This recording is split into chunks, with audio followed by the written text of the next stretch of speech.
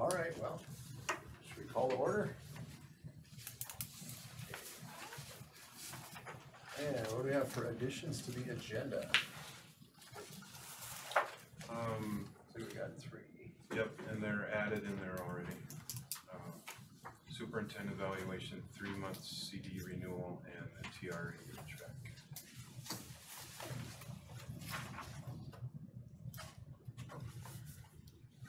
And Damon, I know you wanted to talk a little bit about canceling school. I think we can cover that in superintendent's report. Spots.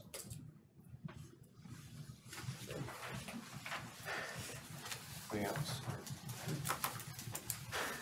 Okay, we got a motion for that. So moved. I'll second. Second, any discussion on the agenda? Okay, all in favor, say aye. Aye. Opposed, same sign. Okay, motion carries. All right, let's roll into our special guest. How about that? Very special. Alexis Baxley here from the North Dakota School Board Association, and we are going to talk about hiring a superintendent. You want me to do that now, or did you want to wait until later on the agenda? Whatever your preference is, I wasn't sure. Oh. I kind of have me there twice. I guess I was assuming I put you as special guest, so we were going to take care of that right away, so we didn't hold you here all night. Okay, Yeah. you got it. Yeah, we can do that. Okay, works for me. So we kind of have 3 pieces that we need to cover tonight. Questions, so your interview questions, interview procedures, and then reviewing your candidates. Because we may need to go into executive session, or we will need to go into executive session to review candidates. I'm gonna propose that we do questions and interview procedures first, because we would do that in open session, so we'll just keep going straight through there. Yep. Unless anybody objects, okay. I think we're good with that. Perfect. Okay, so you should have gotten a handout that was not quite as long as the first set of interview questions I sent you, but probably had, keep going for myself, some underlines and some bolds. Okay, you got extras anyway. I didn't keep one for myself, purple. Okay, so Extra one there. this was the compilation of all of the, anybody back there wants them, I sure can. All of the questions that you guys selected and sent to me. If it is bold, that means more than one of you sent it. I got it more than once. So what our goal is tonight is to whittle this list down to about 15. There's about 45 here, so it's, you know, we're down from about 250. So we did a lion's share of the work already. You'll notice some of them are underlined and italicized. I'm sorry, that looks kind of messy, but I do that because I never know when I'm with folks who are colorblind. Otherwise I would color code, and I learned pretty early on that I thought that worked really well, and only to find out halfway through my discussion that people had no idea. So the ones that are underlined, if you remember the directions I gave you, I wanted you each to select two questions that focused on people management and or culture building. So the ones that are underlined are questions that kind of address that topic.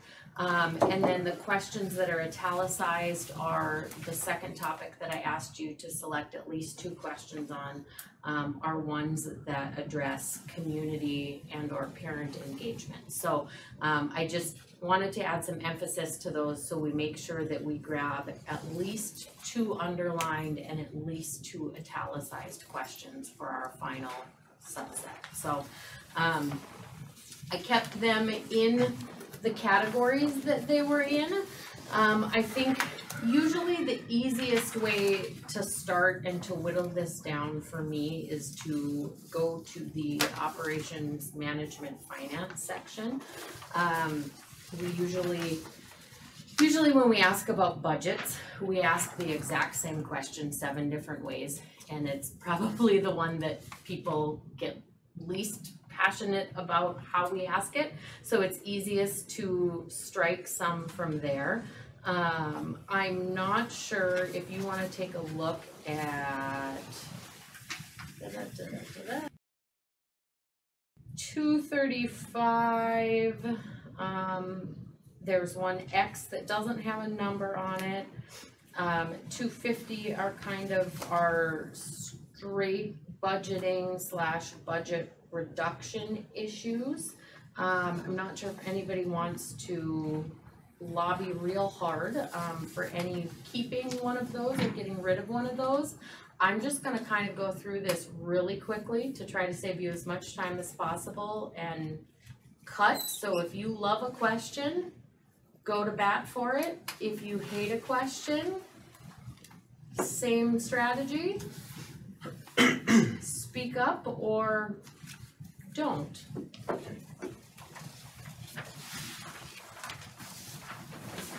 235 X or 250? Anybody?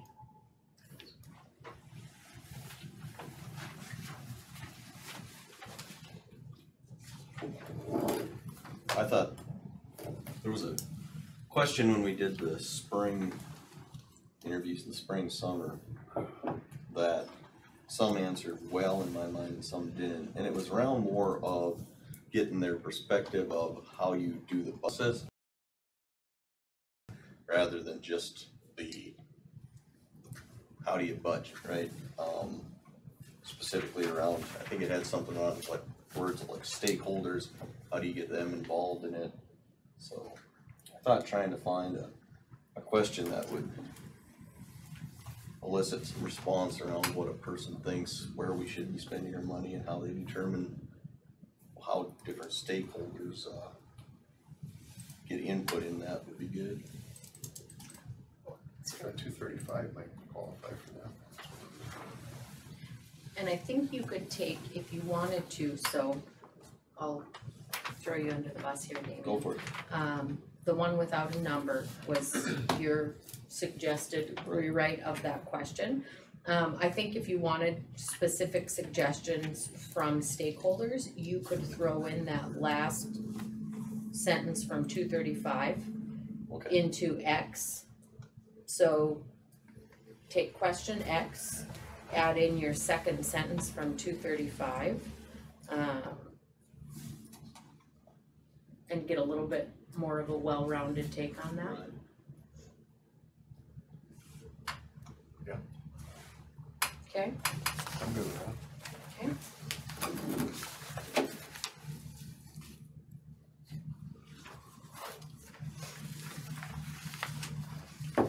Anybody feel real strongly about budget reduction? You guys think you're gonna be dealing with budget reductions in the short term? Hope not, probably not in the short term, but Okay, and unless you tell me otherwise, I'm gonna cross 50 off. I'm also gonna ditch 251 on you for the time being. If we end up with extras, we can come back.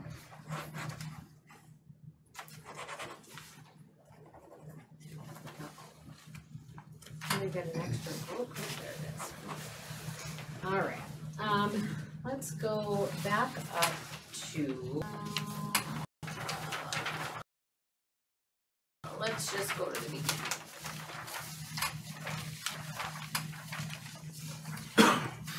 I like number 1. There's a reason we lead off our list with that one as kind of a good intro question. Always interesting to hear why people are interested in coming to your district. Anybody have in that sort of general leadership section of what's left after number 1? Anybody have some strong feelings about 8, 27, 31, 37, or 45? I like 37 because it intrinsically tells you if the candidate did some homework on our saying And based on what you know about our school system, your response is gonna tell you if they did a little bit of homework. And what their perspective is Right. going forward. Any thoughts? Okay, we'll put a mark by that. Yeah, that's good. 8 looks like it's one that's been picked by more than one person. Nope, so bold is, Or bold, oh, sorry. there, nope, that's okay, that's a good point. So 55, 208, and 124, Okay, gotcha. which that actually works out nicely because I think the 3 doubles cover kind of 3 different categories.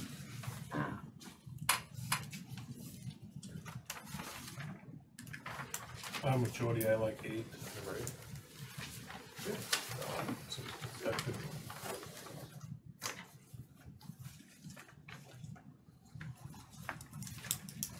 I'll tell you, I asked a question very similar to that once, and the answer I got back was, smart people like me. It's not usually the answer. It's not the way. That's your mistake. Yeah. Data to back it? That was a rough one. Okay. Well, that's a good one to ask. Yeah. You know, it was an effective weeder outer. Okay, how about vision?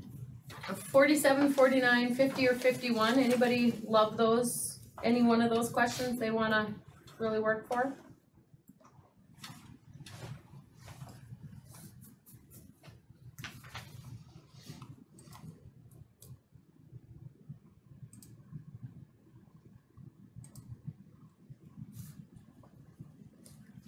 I mean, I like 51. I was just gonna say the same thing because it asks examples of everyone else.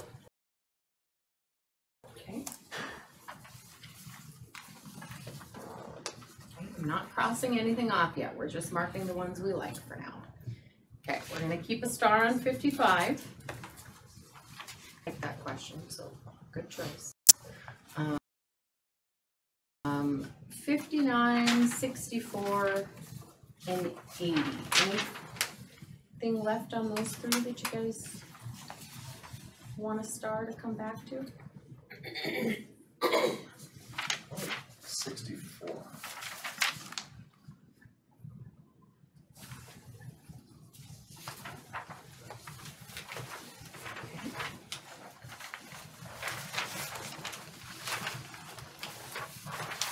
So let's do the cheat.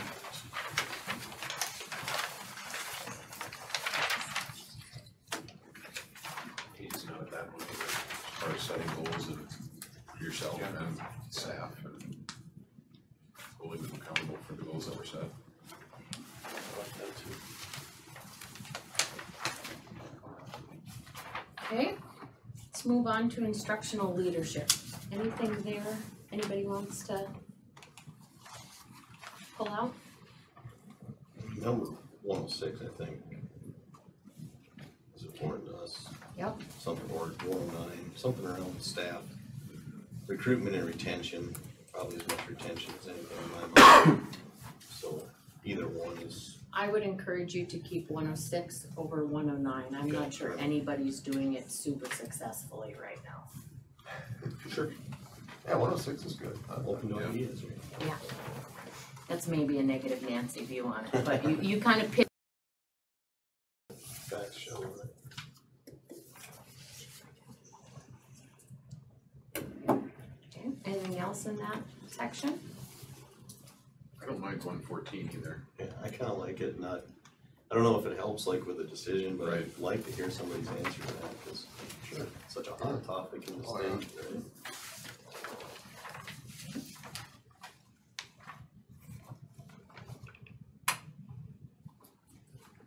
Okay, we've got 124.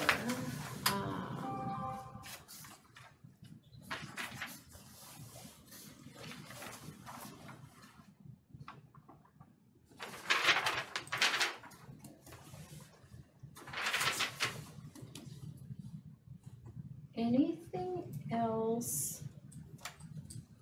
I think based on the other three that you have in board superintendent relationship, we've pulled out other questions that pretty effectively address these things. Aside from maybe policy development, but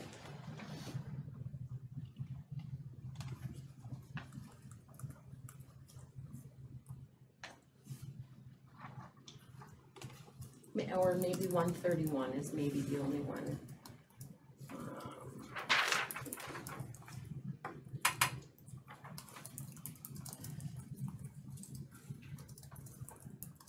Yeah, I guess we maybe don't have a community vision question yet. And I think We've got time. based on our last survey, I think that maybe looking at community priorities, I like that phrase in there, shared vision.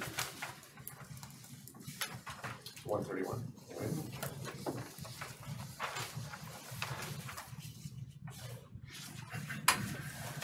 Okay, interpersonal relationships. Anything within those four?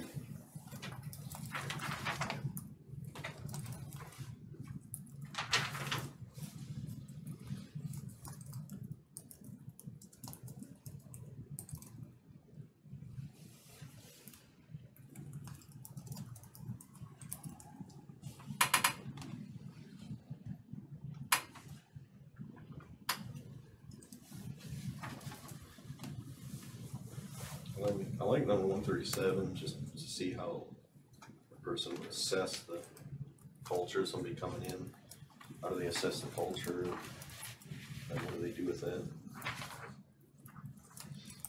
And I also like 146, how do you ensure that people are informed, staff informed of important matters?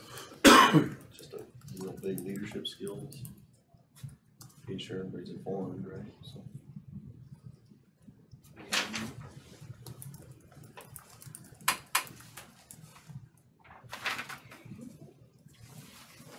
Do you think 144 kind of expands on 146? Yeah. And I think, 144 is also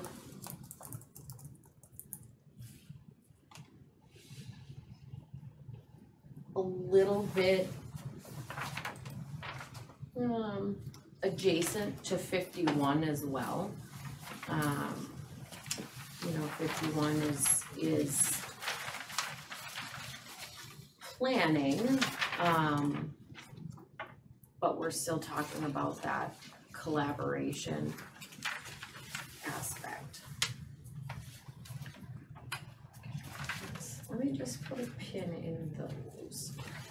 Damon, you said 146, right? Well, I mean, I'd just like that it was very Yep. direct, straightforward, but I don't have them at 144 too. Sometimes we make hybrids. Actually, almost always we make hybrids, so. Okay, community and school relations, 157, 159, and 161.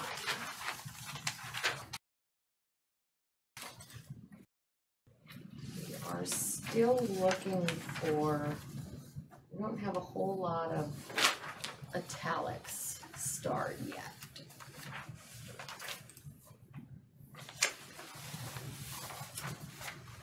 I like 161, I don't think it comes out too much in superintendent interviews, but hearing what they say, how they like to engage with students, I think is big for me. Okay.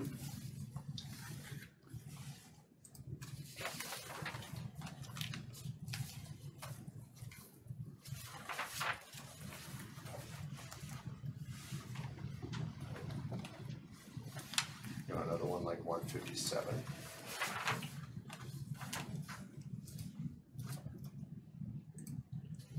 I like 157.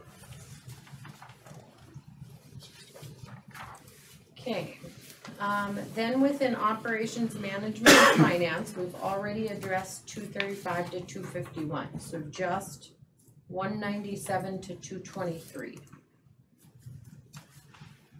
And I would say maybe not 197 because we did star 64 on the front where we talked about demands on teachers, which is, it's not the same question, but we're kind of touching on that same topic a little bit.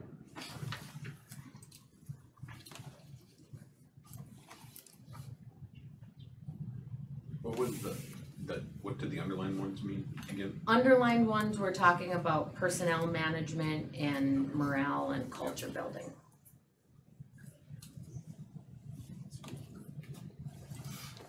I like 223, I'm a big picture person, so I kind of like that would get the candidate to talk about what they think is some of the big picture topics in the world and in the state.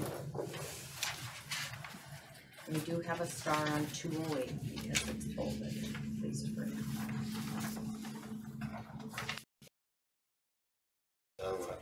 I think 208 does it just because it's simple. It's a simply asked question. Yeah, don't have to have a lot of two-part questions or three-part Yep. questions.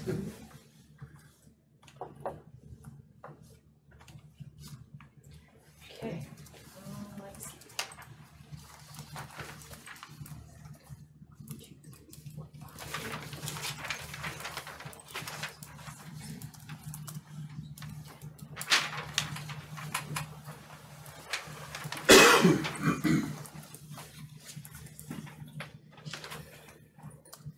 Interestingly enough, you guys are at 17.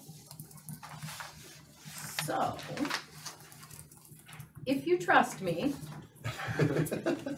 I will take these back, because it's kind of hard to look at them this way, and pull them out individually, and look at the 17 of them together. Usually then, once I look at the 17 of them together, I can see which ones are more the same or might be reworded to kind of combine or not.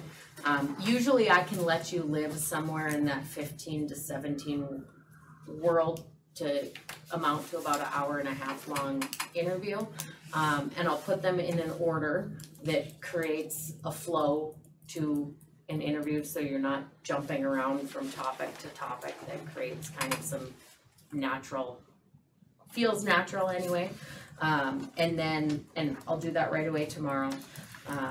And then send that back to you guys so you can take a look at it and provide feedback, and if it looks good, then I'll put it in a format for you that you can use during the interviews. Does that work? You guys comfortable enough with that? Take this home overnight, look at it, and if you have some heartburn that we missed something that you really feel strongly about, okay, sure, let me know. Okay. Do you need that closing question at all, or not? Do you want it? Speak now or forever hold your peace. We do always include, do you have any questions for us? Oh, okay, it doesn't matter.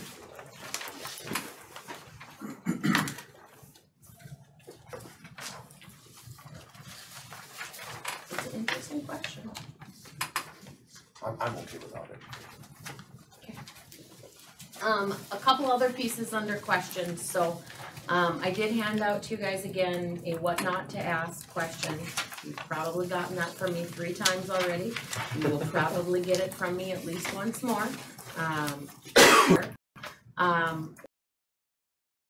We'll, as we go into interview procedures here a little bit, in talking about interview questions, I said I will give it to you in a formatted way. One of the things that I want you to do when you get it, whether you guys sit down and do it together, whether you have Amber do it for you, whether you have Jody do it for you, a practice that I think is really helpful is sitting down with your 15, 16, 17 interview questions and assigning each question to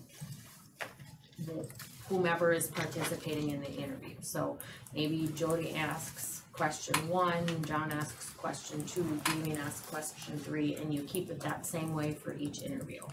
You don't have to do that, that's not required by law, but it's really helpful in creating a flow, in everybody remembering each time, hey, I asked question 1, right? So nobody kind of gets caught snoozing or with their notes or whatever.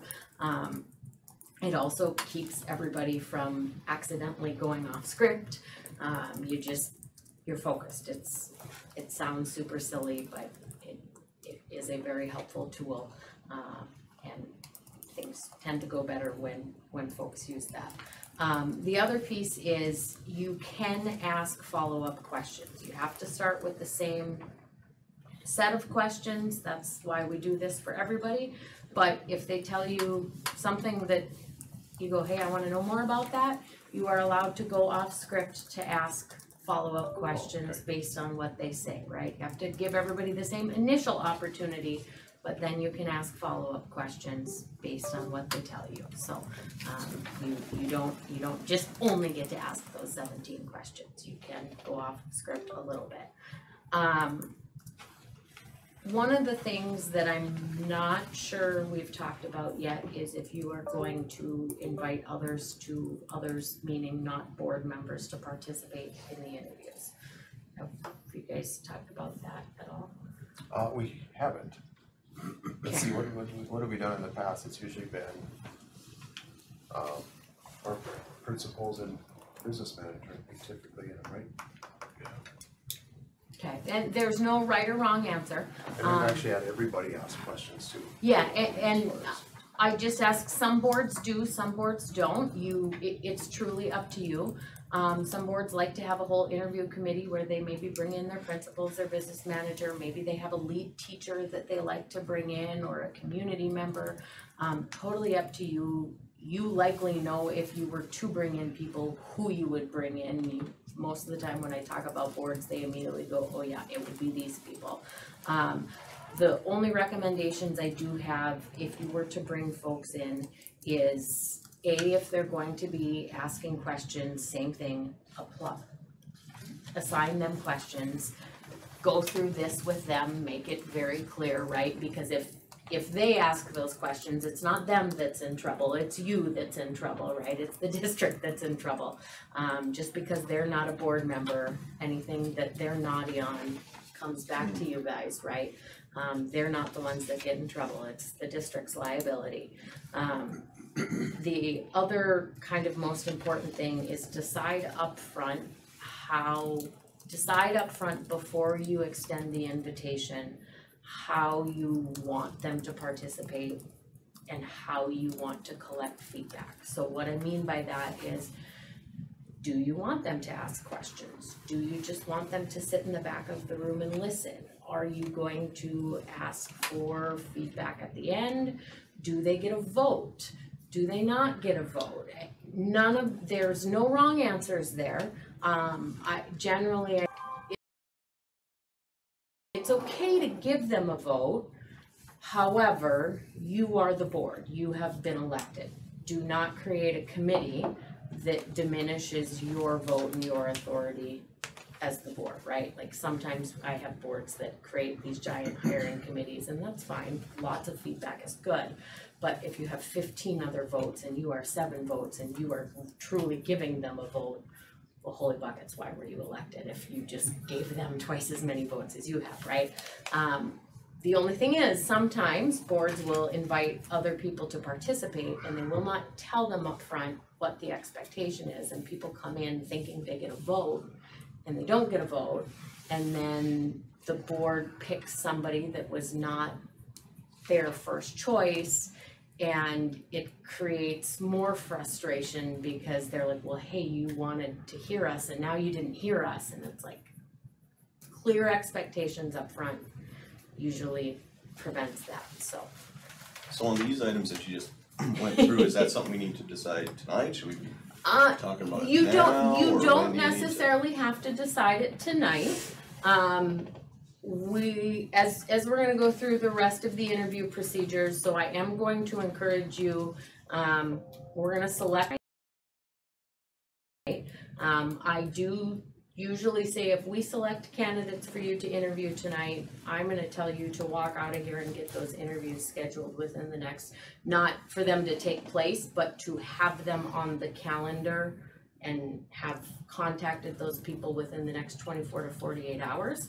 So what that would mean is you're going to have to know what you want those interviews to look like, right? We're gonna have to know, do they include lunch with you? Do they include a community meeting? And so you might not walk out of here knowing that you're gonna have XYZ people sit on this committee, but we probably should walk out of here tonight knowing that yes, we want to do that, or no, we don't want to do that. Does that make sense? Is the candidate list finalized at this point, or is it still open, or? It closed on the 5th. Okay. Is that ever public information of who applied, or is it just who we decide to interview? So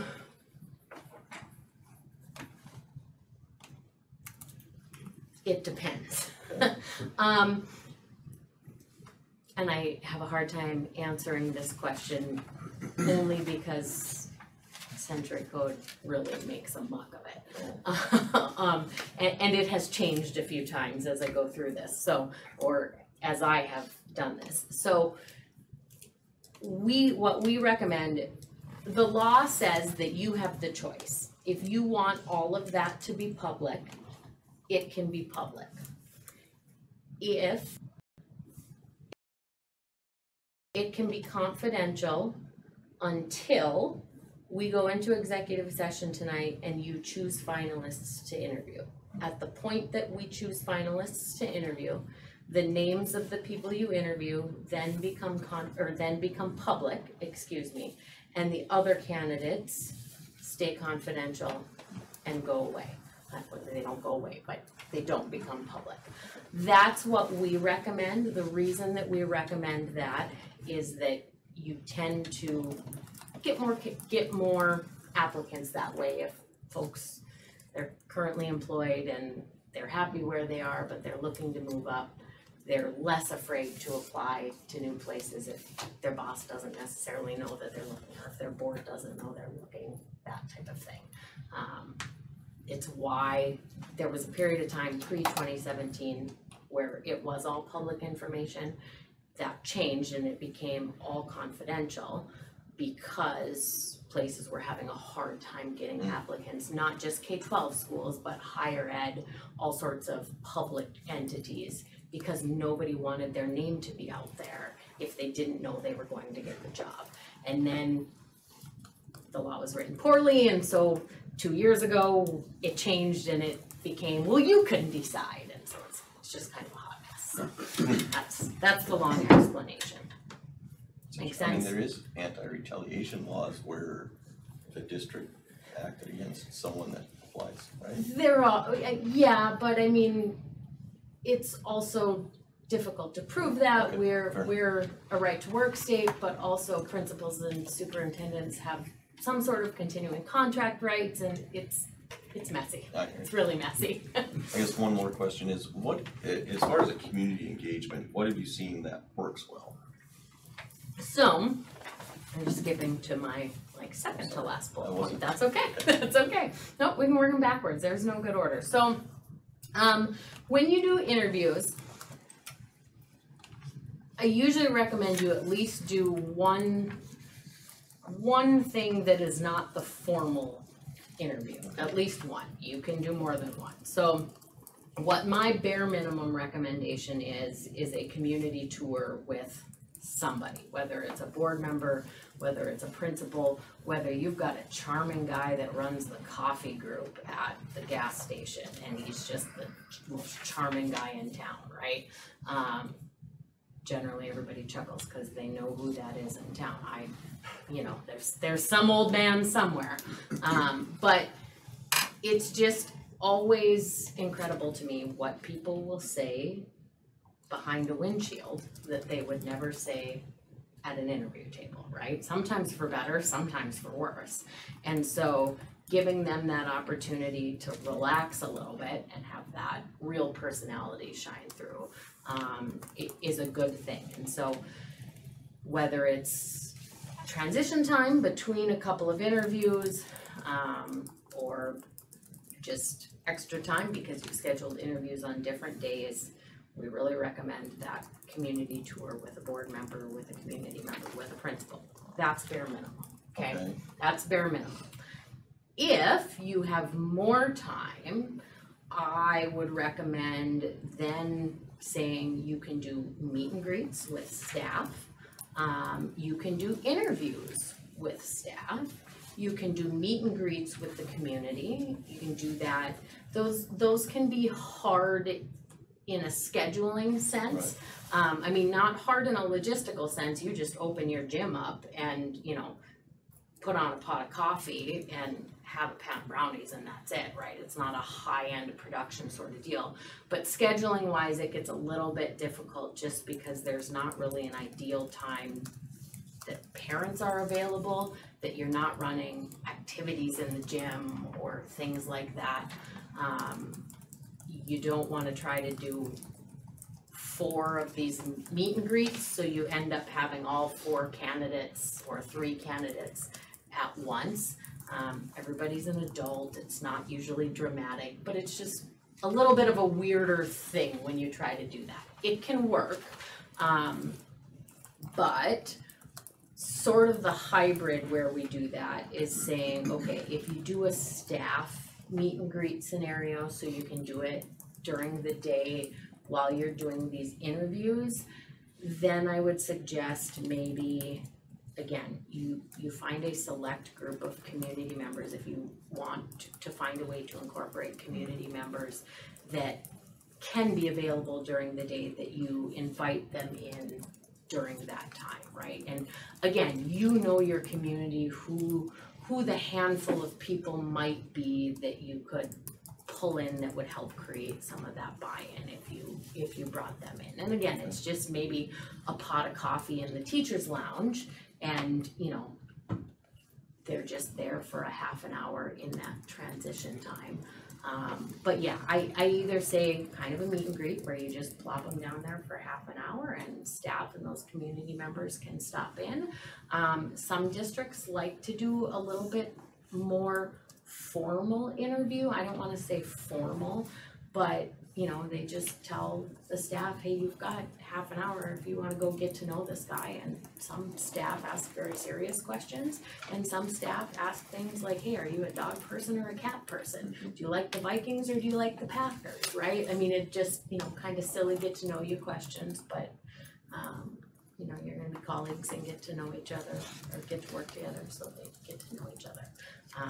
I think those things are great because you want to feel like you have that buy-in. Now again, you're setting clear expectations, right? Like just because you love this candidate doesn't necessarily mean they haven't seen the resumes, they haven't seen the background checks, right? There's more information that you guys have than just their meet and greet, so you want to set those clear expectations.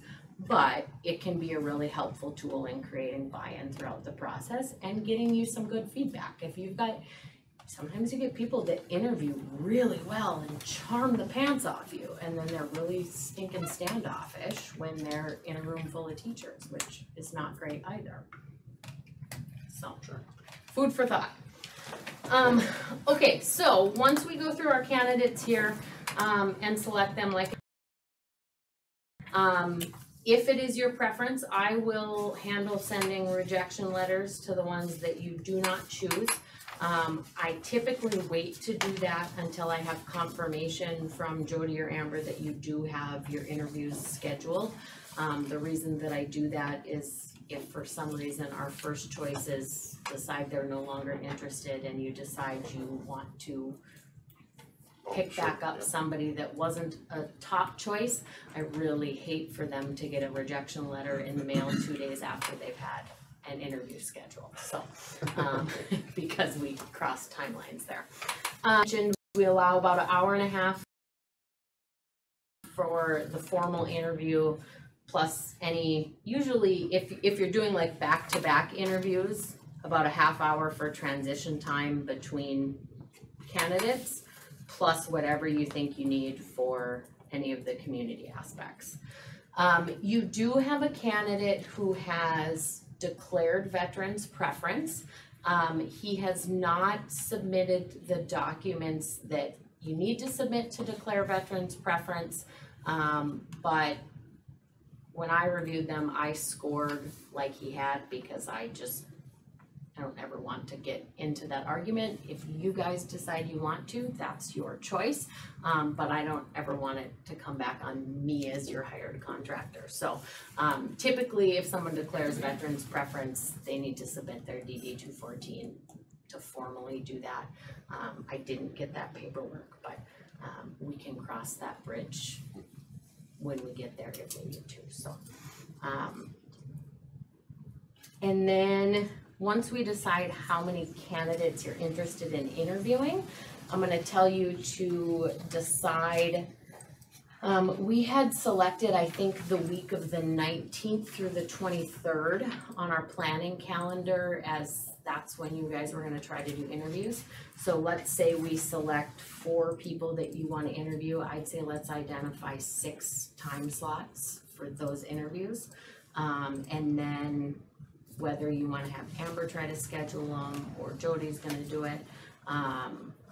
We'll start with the candidate that lives furthest from here and call and offer them the 6 time slots. They choose and then work our way down the list, and versus going back and forth with, we're available now, when are you available? Well, does this work? And this Does is that work? in the month of March or February. February.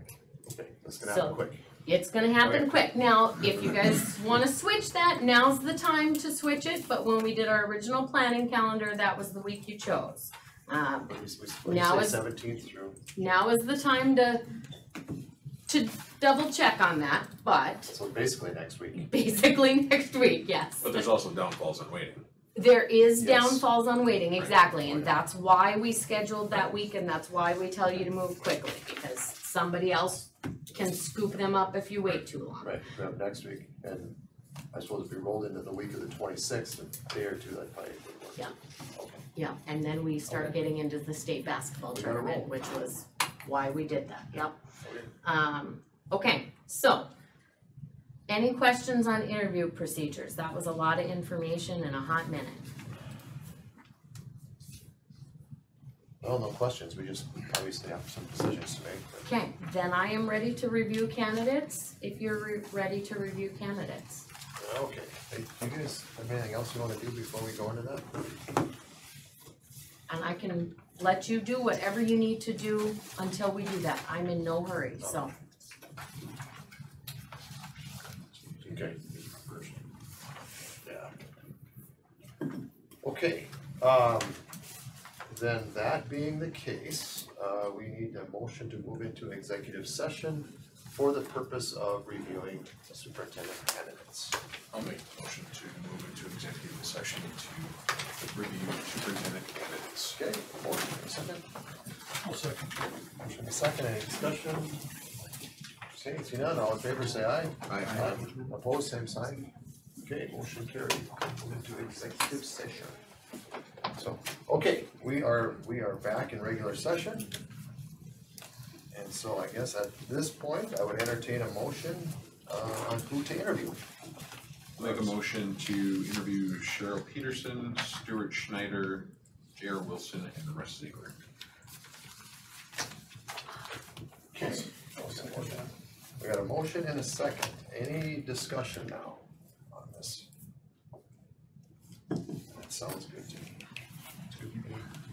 You guys have any discussion, more discussion we wanna have on our candidates? Okay, seeing none, all in favor, say aye. Aye. Opposed, same sign. Okay, motion carried. We have our 4 interviewees for superintendent. That's awesome. That's good.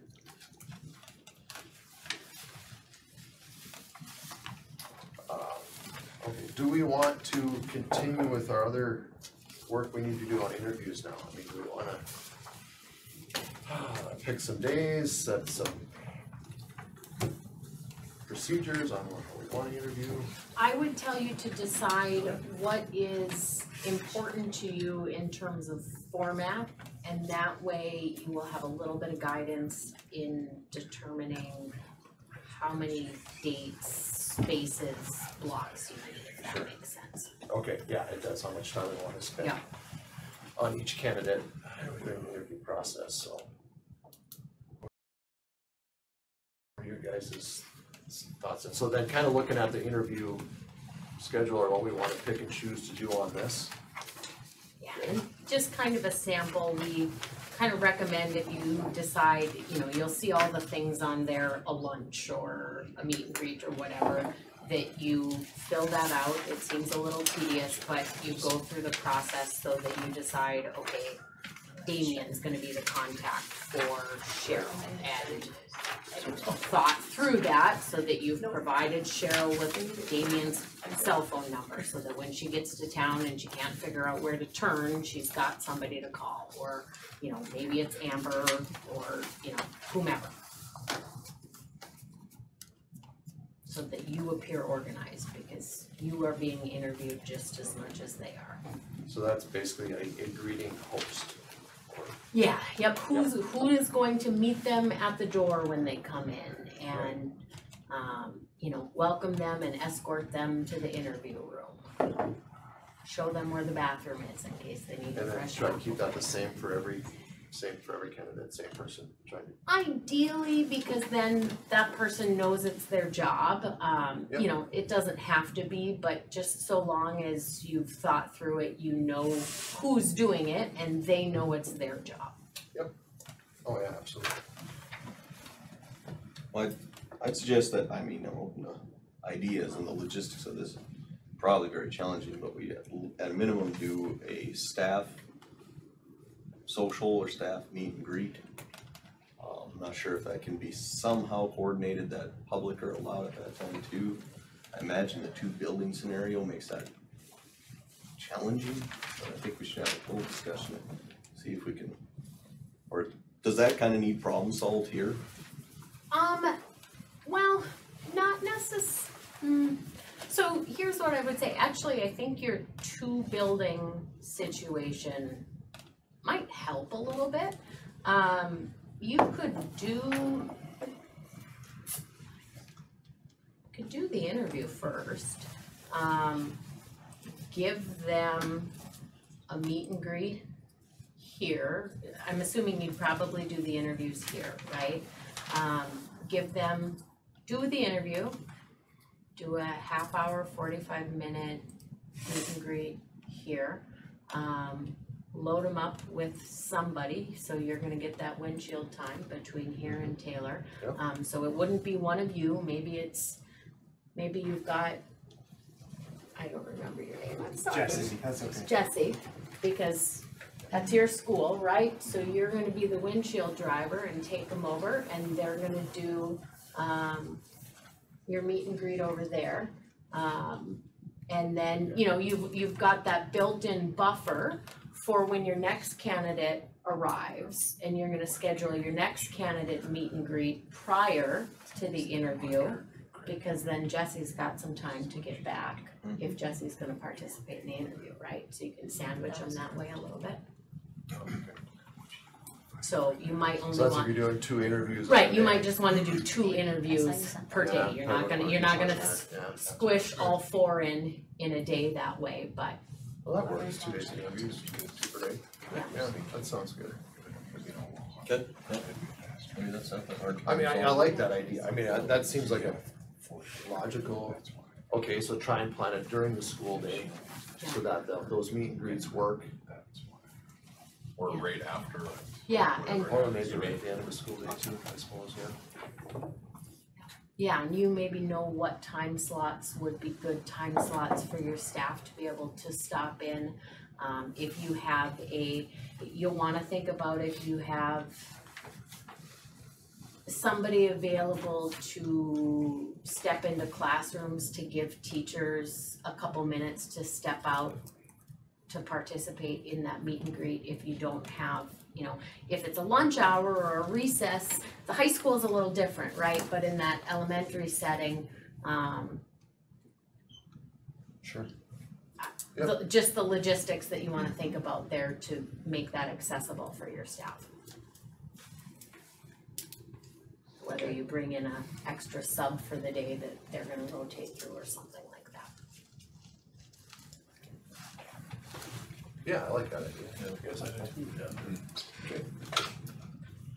And as far as the interview committee, I don't know, just at minimum, we allow a couple of teacher representatives. Be it Well, everybody, the interviews are open. The interviews are Anybody wide can open. be there. It's a public meeting, Yeah. yeah. Oh. Yeah, it is Unless a you have public it in the meeting. middle of the day. If you have it during the school day, Well, right, yeah. sorry. Which if we're gonna make this meet and greet work, it's gonna, I'll have to have some during the school days. Yeah, they are open meetings, so anybody could participate. And that's honestly, that's one of the reasons that we recommend the meet and greet part, because it's almost impossible to, when you're trying to get this many interviews done during that Can chunk of interviews be time. recorded or not? Yeah, it's an open meeting, you can record them, you can live stream them, right, all the things you do with your normal meeting, you can make them available that way. Yeah.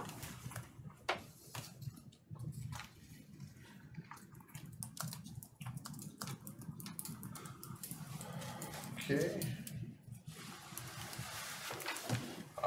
Do we need to actually get some names filled into this on, reading host, school tour host, or things like that?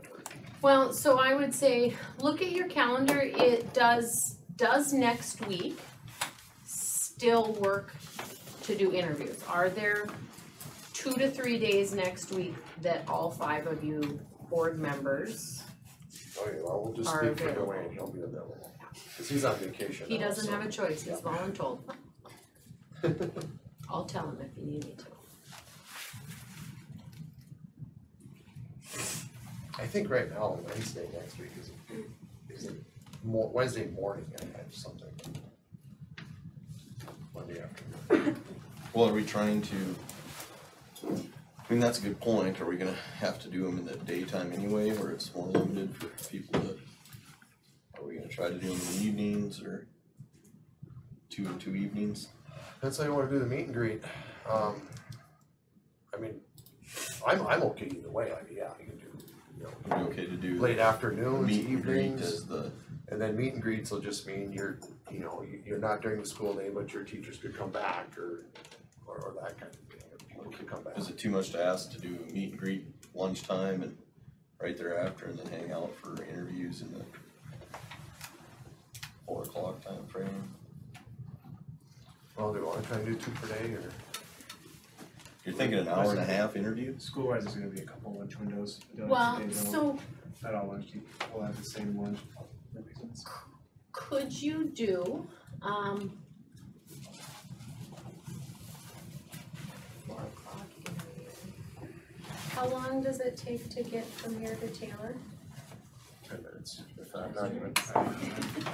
Jesse's right, Yeah. yeah. Once you're ready, just let me know. I live like you live. Depends on what the Um, urgency is. So you could flip flop meet and greet, so if you wanted your interviews to be in that 4 o'clock time schedule, you might miss lunch hours, so you're gonna have to accommodate your teachers for meet and greets, but you could be hosting one candidate here for a meet and greet while your other candidate was in Taylor, and then flip flop them, right? So we could do flip flopping meet and greets from, let's say, 2 to 4, right? Or start one a little bit later, right? So then you're gonna do that 4 o'clock, now you're gonna have somebody that's coming late, but, or you could just start them later. No, if you start at 5, you're over by 8, I guess that's not unreasonable. Depending on if they're gonna travel home or just, try to find somewhere to stay between here and wherever they're coming from, or. Well, if you started at 4, you're done by, theoretically by 7, but it could still be 8, I would say an hour and a half, you should pretty easily have an interview through by an hour. Cause I know, I've seen a lot shorter too, but That kind of says something about your candidates sometimes, but I think I remember starting at 4 and then waiting too long. Some of them we did late last year, didn't we? Or some that were like. Yeah, It was more summertime, so it doesn't feel like it does Right. now, where it starts by 5, right? But we also didn't have all these other things. Right, either, you know, right. Just kind of, you got through a little too fast. Yeah. Well, I mean, first we gotta narrow down days, I suppose. That worked. 21st and 2nd is open for me, outside of that, I get it. and I'm 2021, Tuesday through Friday, I'm good. Because if we're avoiding the morning, then the 21st is fine. So I'm good Tuesday through Friday. I'm good. Whole week I can, any day. And you said Wednesday through Friday? You said? Just Wednesday and Thursday, my Tuesday is slammed, Friday is.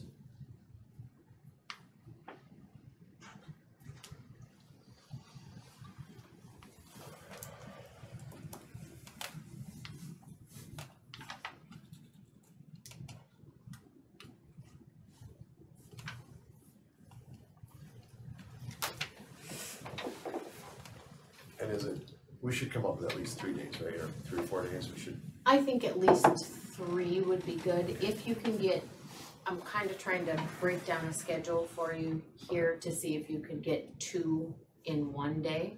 If you can get 2 in one day, I would say 3 days okay. would work. Well, the other thing to keep in mind too is, I think it was with Cheryl, is she gonna be here that week? Yeah, that would be a question, and so I think she's who I would start with to call first. And if you find out not, then you'll kind of just have to pull a second day. Maybe it wouldn't hurt to just, if there's a day the following week that works for all of you, Because to pull next week, that. Monday, Tuesday, I'm open next week too, or the following week, the 26th, right now looks good. For Monday, Tuesday, and Wednesday, I guess. But that week, unfortunately, I go back to Harvard of all places to take a class, so I'm a little, right, yeah, Harvard. Harvard, yeah. I don't even know what time in the evenings I could join remotely, but if we're late enough, I bet. Well, that's Central Time, so, or is that Eastern? No, they're Eastern. Eastern, so yeah, Be I 2 probably hours could, out. yeah, yeah, so, Which actually helps. so if I can join remotely, that's fine by me too.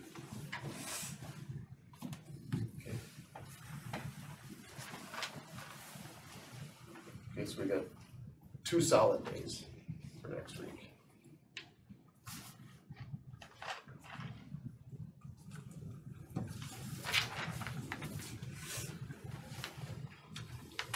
How about the 19th on that week? Is that too soon? Well, there's no school that day. Oh, Oh, your meet and greet will be, what's that say? Why wouldn't it work? Or maybe it would work better. That's what I'm saying. It works for me. It's fine with me. I'm not, yeah, Mondays. The 19th, Yeah. probably driving back from skiing is my plan. Get it earlier. That's the current plan, I don't know, we'll see. How far away are you going? Just the hills. That is the worst weekend to see anything else. I know, right? But hey, what do you do? It's getting some snow right now, so we'll see. Oh, that's busy. Right?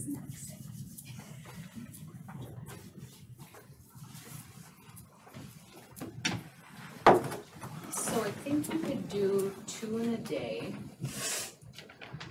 You'd have overlapping times, right, like if you staggered them between the meet and greets and the interviews, so you'd put your teachers in a position where they'd have to choose between doing the meet and greet or the interview, but both interviews would be after 4 o'clock. So, or it would be 4 o'clock or later, so they would have that opportunity if they wanted.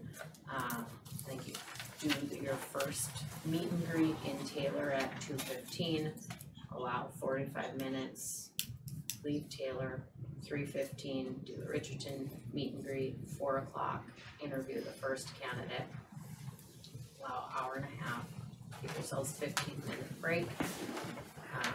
At 4 o'clock, start the second candidate with their meet and greet in Taylor. 4:45, they'd leave Taylor. 5 o'clock, while interview 1 is still going on, they'd start their meet and greet here in Richardton. And then be hustling at 5:30, you'd be hustling candidate 1 out the door. And at 5:45, you'd start interview 2. Be done by 7:15, 7:30. Take some coordination. Are you gonna be here to help us plan all that? No, but I'll have a phone call with Amber and we'll walk through all the details. Okay, I mean, it sounds reasonable to me. Yeah. So can you send that to Yeah. us or somebody Yeah. so you can, Yeah. I can kind of follow that? So yeah, if you booked like cleared 1:30 to 8 o'clock on your calendar, Wednesday, Thursday. Well, as of now, if they make it. Okay, make we'll it work, find out, yeah. yeah, we'll find out. start with that. Okay, Amber, we'll chat tomorrow. Okay.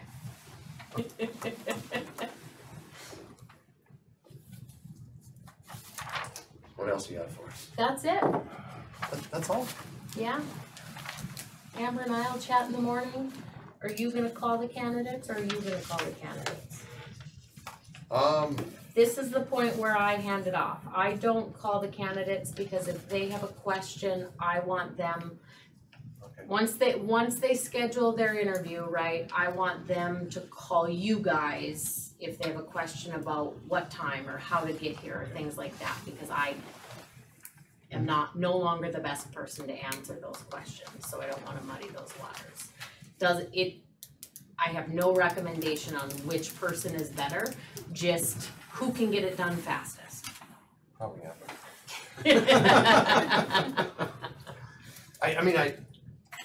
I guess all kidding aside, I think that would maybe be good just for Amber to call and stuff.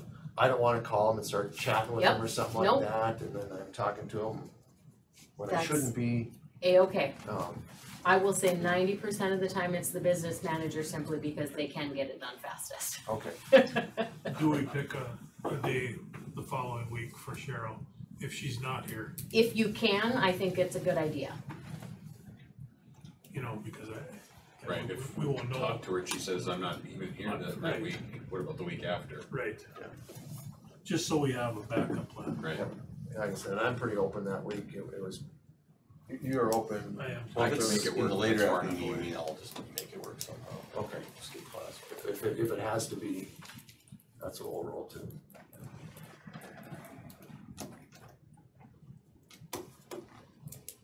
Did you choose the day?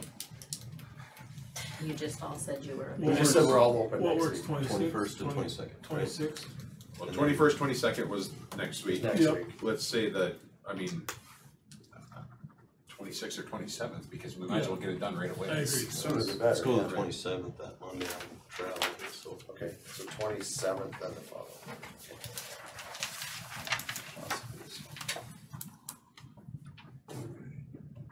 Okay, that's it. Good job. It's a lot. All right, so 21, 22, 27. Okay, well, thank you for spending your Valentine's Day with us. Would you like a treat, No, I'm all good. brownie for the road? Because we should probably open No, the these kitchen did. and disperse these, because this needs to happen. I think I told you guys last time, my husband and I got married, and the following Monday, I took about 40 legislators on a tour of the oil field, so he is well accustomed to Oh, what he signed up for, so. Okay, that's all I got. Thank You you. guys okay. want to- Yeah, Yes, perfect. Do you want me thank to you. go get Awesome. the plates? I will, Maybe. I will. Oh, sure. Should we take a break real quick? Yes, absolutely. You guys wanna take 5 here? It's a restroom, grab a. Set a record for your Reconvene long. and starting the consent agenda.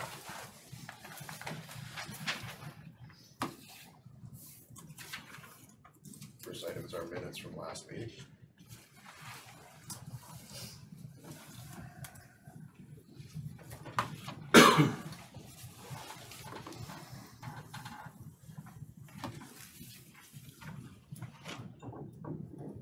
And,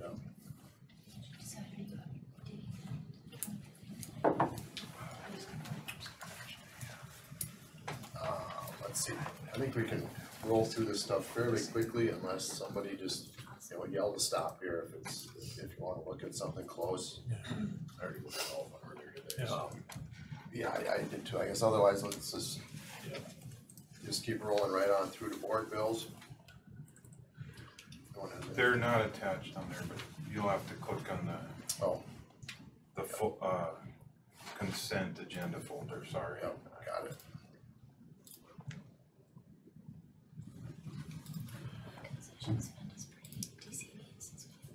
And did anyone see anything you have a question on in board bills or want any clarifications there? I guess not anything that was too major. Amber, was there anything on board bills you need to point out to us? No, not this month. They were all pretty standard bills. Okay, I did have one question. What was it? There was, I thought it was something that was almost duplicated. What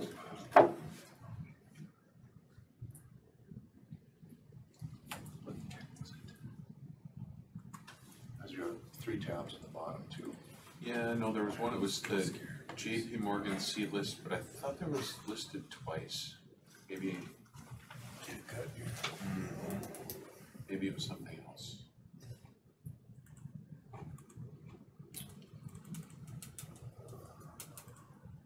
I don't see it on here. JP Morgan. JP Sound. No, that wasn't what it was.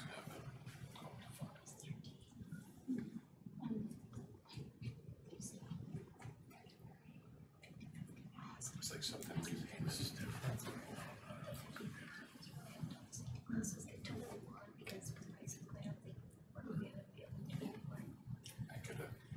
I was a little sleep deprived this morning. We had a fire call last night, so.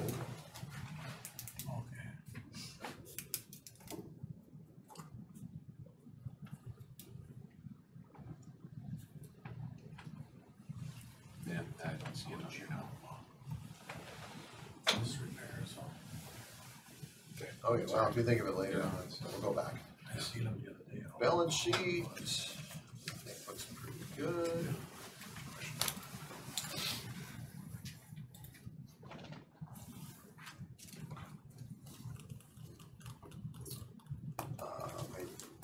I think there's a question later on the CD renewal.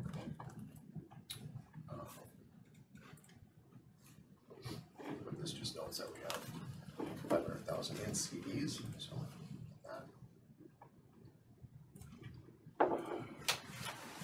Anybody have any questions on balance sheet?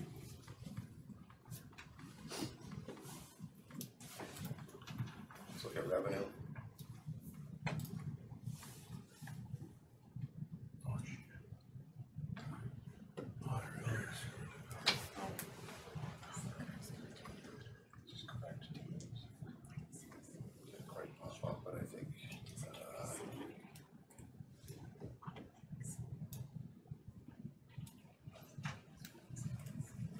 revenue summary.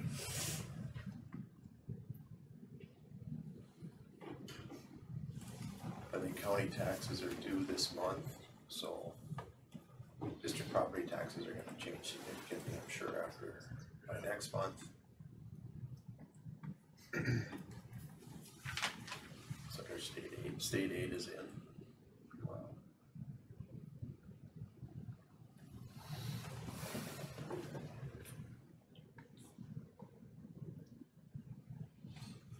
Okay, no questions there, expenditures?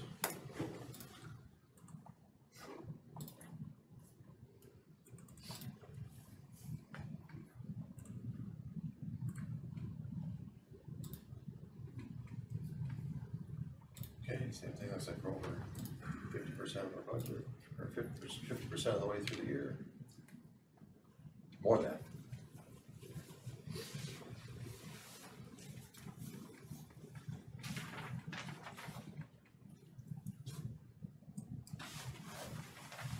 Questions, expenditures? Activity fund? What do we do with some of those, like class of 2020, class of 2019, like, does that go somewhere eventually, or does that just keep sitting there? In the past, it went into, like, we asked if they wanted to donate or something, then we had some classes this year when we contacted them, the office helps me contact them to see if they wanna donate something in the school. Then we did check with the auditor, cause they wanted to donate to students outside the school. But according to audit, it's best to just donate in the school for anything like in those students' names or anything that way. So I still have some messages out to 3 classes. I went to the last 3 years of what they would like to do with it, but I only got back to 2 of them about the audit information. I still have to get back to the 3rd one, and then if they would like to donate anything in the school, that's where that extra money goes. Okay.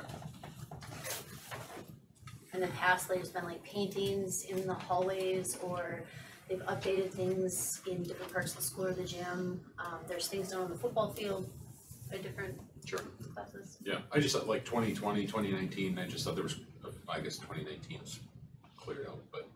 Yeah, but and in the past, whatever was left, if they didn't wanna donate, went to those kiosks. Well, then Adam went and put on all the class pictures online. So now it's a question, do we need a kiosk or do we not? Because now people can get it anywhere. So I guess that's a decision that you guys need to decide down the road, because I mean, technology changed so fast during that time that anyone can get it online now, so. Do you really want a machine in the building? I don't know. That's something that you guys can decide if you'd like. So, okay, any questions on any of it, any of the consent agenda? You guys wanna go back to anything? We're good? Okay, I'll entertain a motion to approve. So, Okay, motion by Damian. I'll second. Second by John, any discussion? Hey, all in favor, say aye. Aye. Opposed, same sign. Okay, motion carried, alright. Alright, activity director's report. Okay, so Mrs. Mason reports on track coaches being requested. It's very similar to last year's, except with some bigger numbers. She talked to Mr. Kohler about sharing between junior high and senior high. So right now, there's 35 kids that said that they want to be in the junior high program, and there's 22 kids that want to be in the high school program. So with adjustments according to student numbers, Shauna Alder, full-time high school, Ryan Kohler, full-time for both high school and junior high. However, it would be kind of a special contract because practice is together. So it depends on how much separation, like which meets he's going to. I did speak with Mrs. Mason and Mr. Kohler regarding that, just being out of the building so much because there's so many track meets. We were able to get Mr. Brenhauser to come in so that it's not just doing the sub-plans, but teaching. But they still did cross out certain meets where less kids were gonna go, where he wouldn't be needed, so that he wouldn't be out of the building as much. So I do think it would work fine.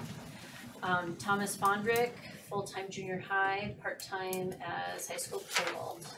Carrie Dorman, full-time for junior high only. Alanta Krebs, 3 days a week for both high school and junior high. Selena Marquette, 3 days a week, both high school and junior high. And then Mark Heinley, 3 days a week for both high school and junior high. And those are all your specialty coaches. High school track practice begins February 26th for those not in winter sports. Junior high track practice begins March 11th. Elementary volleyball practice begins March 7th. I think you guys have down below possible to approve someone leaving the coaching, is that on there? I don't know. Okay. So she would like to report that Heather Joppa would like to take over elementary volleyball this year for Jen Frank, and student coaches interested to help out this year are Ashlyn Christensen, Olivia Vaughan, and Nevaeh Bronco. All right. Yep. Principal report, Mr. Meadows. Sure. In January, our word of the month was leadership, so we wrapped that up. We had our assembly for it. Class of the month was Mrs. Disroot's class, and again, that's just a specials class, a PE and music recognition. Our word of the month throughout February is integrity, and talking to students about what integrity is. You know, it's making that right choice, even if you're by yourself, even if it's a hard thing to do, even if you're the only one doing it. So really preaching that, and what I've been trying to emphasize with it is integrity is something that you should always do. It's not making that right choice one time, it's making that right choice every time you're given the opportunity to. So sharing with that, and again in my videos I'm having them share some examples of what integrity means to them and how they can apply that at school or at home or outside of the building, wherever they're at. Last time I presented that high quality instructional material grant. So the Friday after that meeting, some teachers and I went to Bismarck, and we were showcased some curriculums that were aligned with the science of reading. We will be meeting next week just to give an update on that process. I've reached out, and we've had 3 different companies give us physical sample materials. So we currently use Wonders, the 2017 copyright. So we got the Wonders 2023 copyright, which is aligned with the science of reading. The older version that we currently use is partially aligned with that information that I presented last time. We got physical samples K through 8 for Amplify CKLA, that's just another reading curriculum. And then another one called Wit and Wisdom. I was only able to get physical samples for grades 1 through 3 on that. They limited my scope to just 3 grade levels. But we've been looking at it. Same with 6 through 8, the teachers at this building too. They've been looking at the materials that they were given. So I'm going to get some feedback from them. I have a meeting scheduled with that team that went to Bismarck, so we can kind of sit down and kind of work towards the next step of what direction do we want to go, and then we can start looking at pricing and things like that. So I will have the next step and all that further information presented to you at the March school board meeting. But that's where we're at now. So we've spent some weeks looking at these materials, and we're gonna evaluate it and get some feedback on it. Way back in November, Senator Hogan was supposed to come to Taylor for that blue ribbon recognition. And then they canceled, and then we've just been waiting, but they called me on Monday, and the senator will be out next Thursday at 10 a.m. Their office encouraged me to invite anyone from the district who would like to show up. So he'll be at Taylor 10 a.m. the 22nd, yeah, 22nd, to do kind of an in-school assembly with the kiddos. They'll do a flag raising. I think there's a little bit more to what they're going to do, but they're going to keep me up to date on what their plan will be. About a 45-minute window is what they told me that he would be here. So, one quick change to our school calendar. I failed to look up when Thanksgiving was for next year, so I had it the 21st and the 22nd for Thanksgiving break. That will be moved to the 28th and 29th, which is when Thanksgiving actually is. So I would prefer to be home on Thanksgiving, so we made that adjustment to the calendar. So if you think back, we shifted that week down. So it was a 21st, 22nd off, followed by a PD on that next Monday. We just shifted that down to the Thanksgiving week. So it's still 28th, so school Monday through Wednesday, Thursday, Friday off. We'll come back to school on Monday for a PD day. So if you'd like a copy of that, just let me know and I can give you the updated version of that.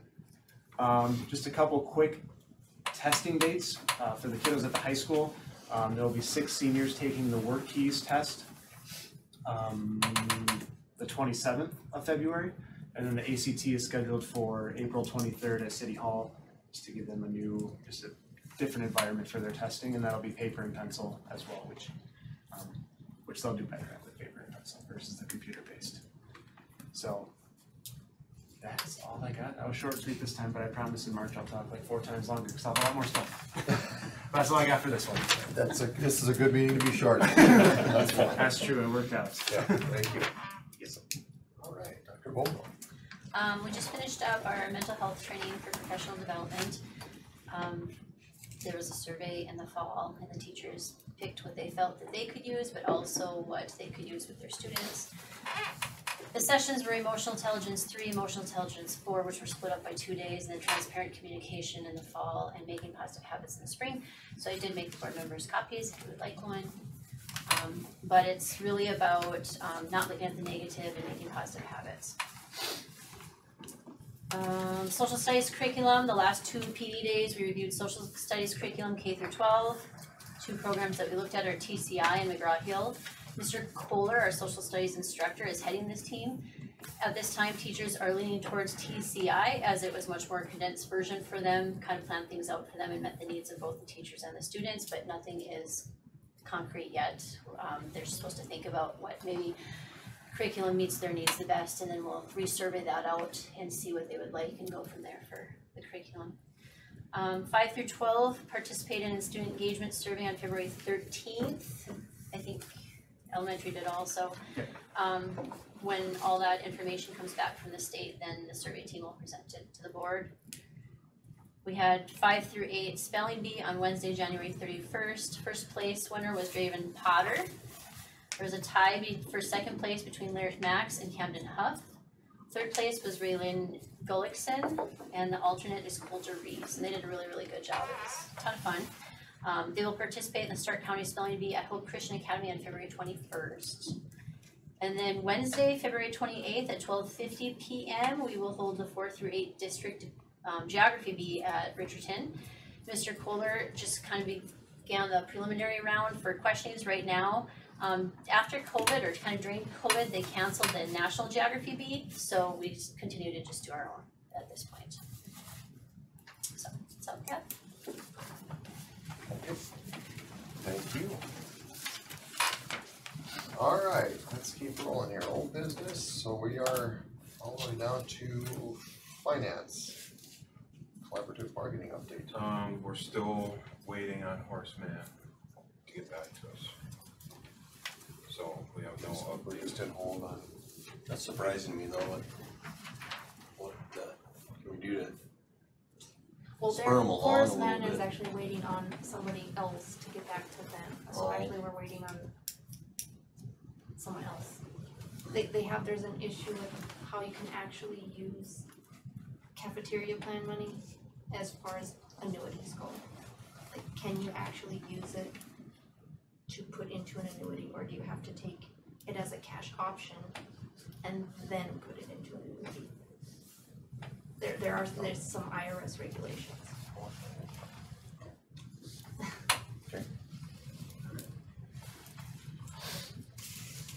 All right. Anything else on that? That was, No, that's it? that's it. Okay, all right. Operation and maintenance.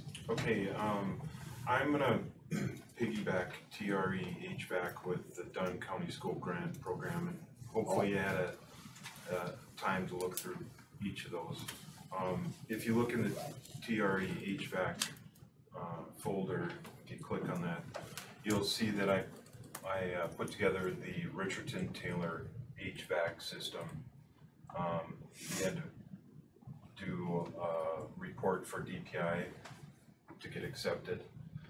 Actually, our school construction application approval request is what I'm trying to spit out. So I went and filled that one out. That's what you're supposed to do initially. We were all done with that project, but Mr. Tesher still wanted it. So I took care of that one, and then I put together the next one for the TRE project.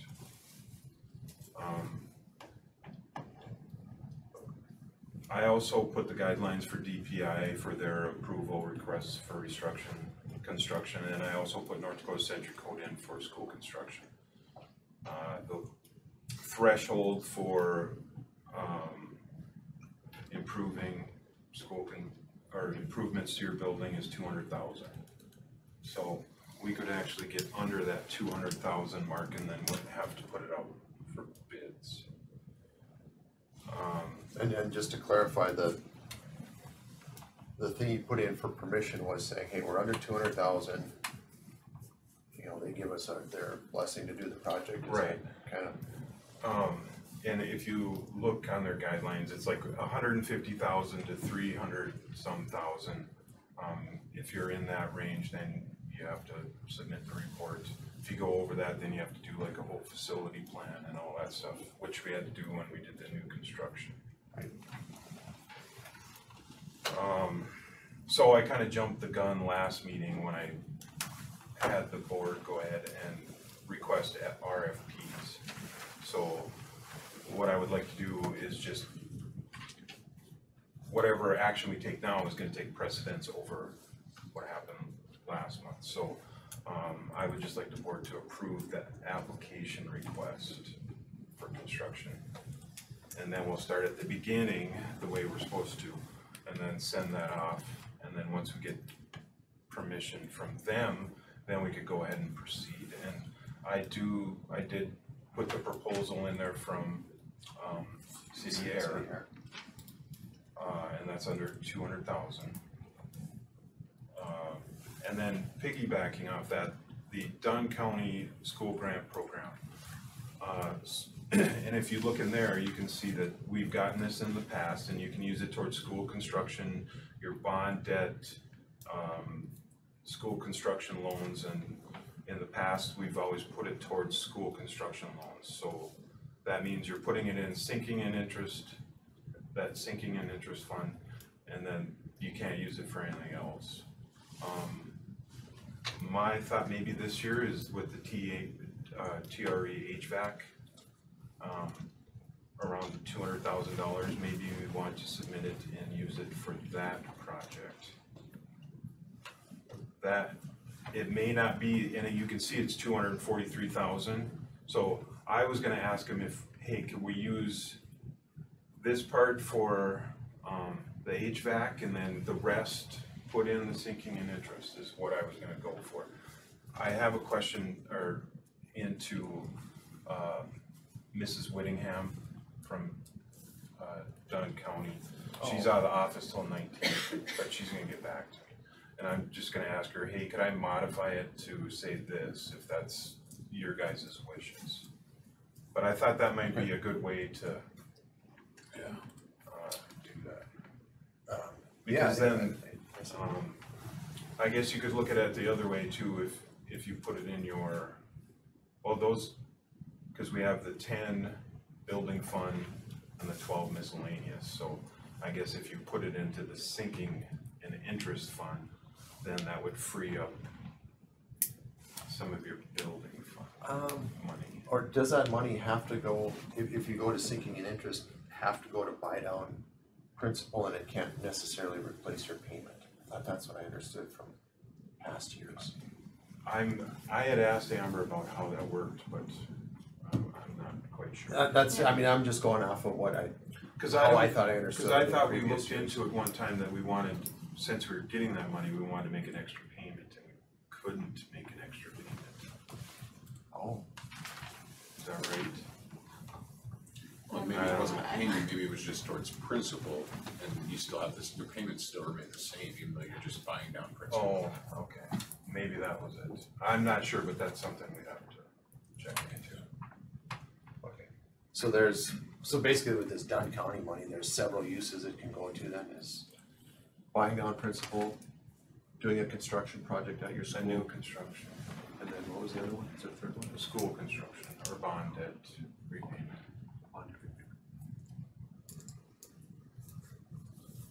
So basically they're saying, use it toward your facility. Right. Got it. Will you need that clarification before submitting this application then? Well, actually, I went ahead and submitted it.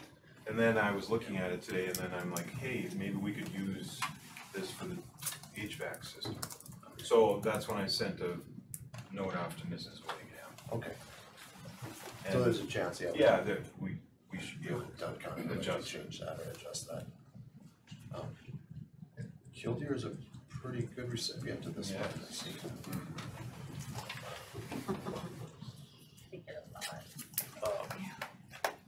So yeah, they probably don't care what we do with it.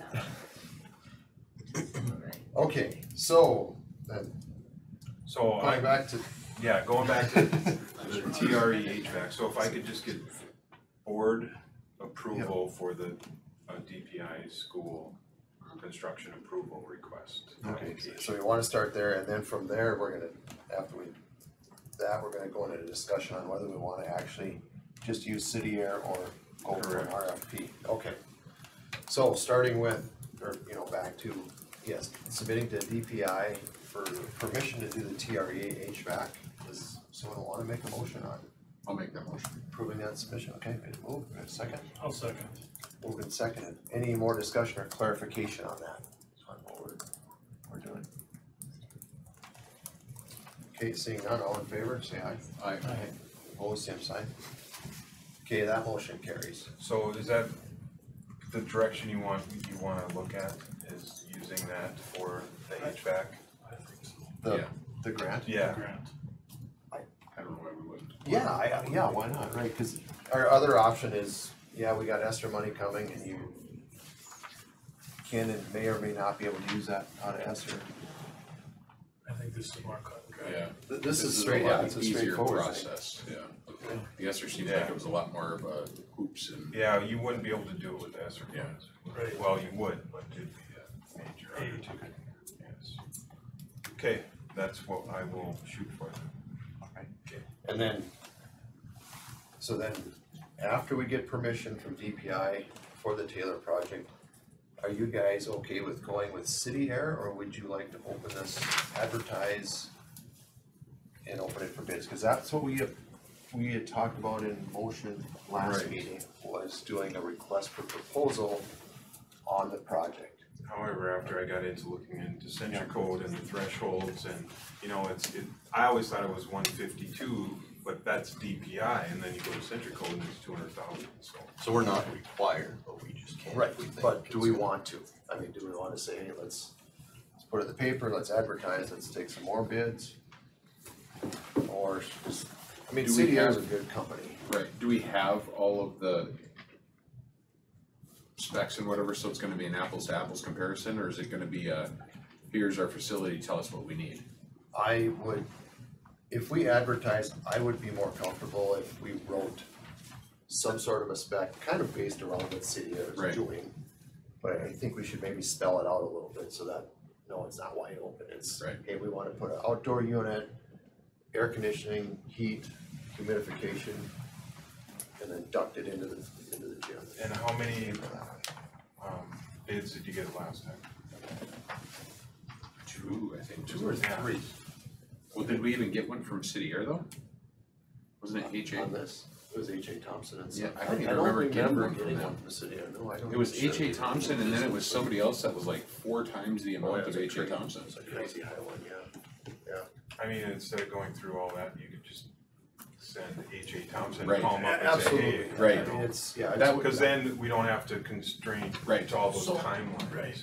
That I think would be the best route, is to send it to them, because the other one, like I said, it was like 4 times the amount of H.A. Thompson's And- bid. You know, with this project here, which H.A. Thompson and Son did, it took them quite a while to finish up with the humidifier and all that stuff. And when I talked to the guy who was, hooking up the humidifier, he was all the way out of Minneapolis. Oh. So, I mean, they didn't have guys around here, they had to send them out of Minneapolis.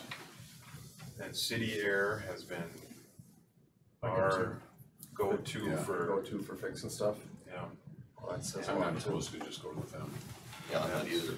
We've had experience. City Air has done well for us. I mean, It's we gonna be call much them up and difference. Yeah, they're there. yeah, let's just, I mean, I'm okay with that too, Yeah. I mean, I just wanna make sure everybody's kind of in agreement that that's okay, and I'm looking at their proposal, and I didn't bring it with me, but I've got a bunch of notes on my desk about what they're actually providing with some of this, some of their bullet points, and I wanna visit with them a lot too before we award it, but first we need permission, Yeah, then we can talk about awarding, and we can do that in building committee. Okay. You're okay. sounds good. Okay. We don't need a motion on that, do we? Or- No, you approved the project or application, so that's good to go. Okay, Carl Carl Perkins Consortium, there's information in there about that. New Salem requested to join, the Heart River CTE, Center. So we kinda had to move around a little bit.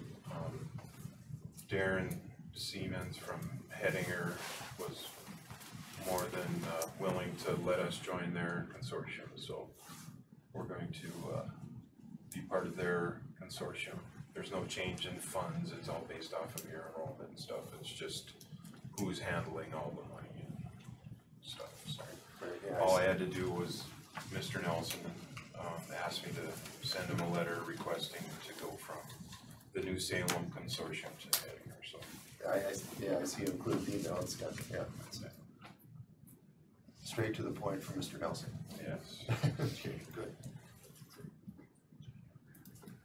And then I talked about the Dunham County School. Yep. E-sport grant, They keep sending stuff out to schools about esports grants through Consolidated. So it includes, obviously the game playing for esports, but it also includes, drone racing. And so I did do a webinar and Jody I was popped on on. And we kinda just asked him a whole bunch of questions and stuff. We just kinda wanted to bring it up. Some schools are totally for it and joining, and some schools are not, cause they're worried about their sports programs, but I guess he answered a question that you can do both. So I guess we just brought it up for you guys to have some conversation. I think we're gonna miss the grant proposal for this year, just so you know. But but it I'm was sure mostly there'll just be to, another one. there will be, I'm Yeah. sure, but it was just to start the conversation if that's anywhere anybody wants to go or not. So, yeah, so it was just myself and Yes. Misty on, Dwayne had seen it on another, I think through Consolidated, probably through right? Consolidated, Yeah. he's on board. He's on the consultant. Yeah. And it's not even so much worrying about the grant at this point, I kinda wanted to bring it up because it was an introduction to me on esports, the webinar we watched. Cause, my first thought was, really, esports, but he presented it, he did the young guy that presented did a good job, he's out of Dickinson. Just basically informing us of what esports is, so you got esports and you got drone racing, 2 different seasons, I think they're both kind of in the spring, a couple different times. I didn't realize what a good thing it was for kids. It's another option for kids, but it's an option for kids that don't do, may not wanna play in athletics. And maybe they're not the speech kids or the drama kids, but there's another group there maybe that wants it, but anybody can play. I mean, you can play basketball and do esports if you wanted to, it can still work. I guess so, my question kind of would be, does this board wanna see that presentation or have the young guy at Dickinson? I'd have to look it up, I mean, I know, anyway, are you guys interested in looking at it and have a discussion and, maybe in a year or two, we, implement something like that? I wouldn't mind looking at that, another option for something for them to do. And colleges do offer scholarships.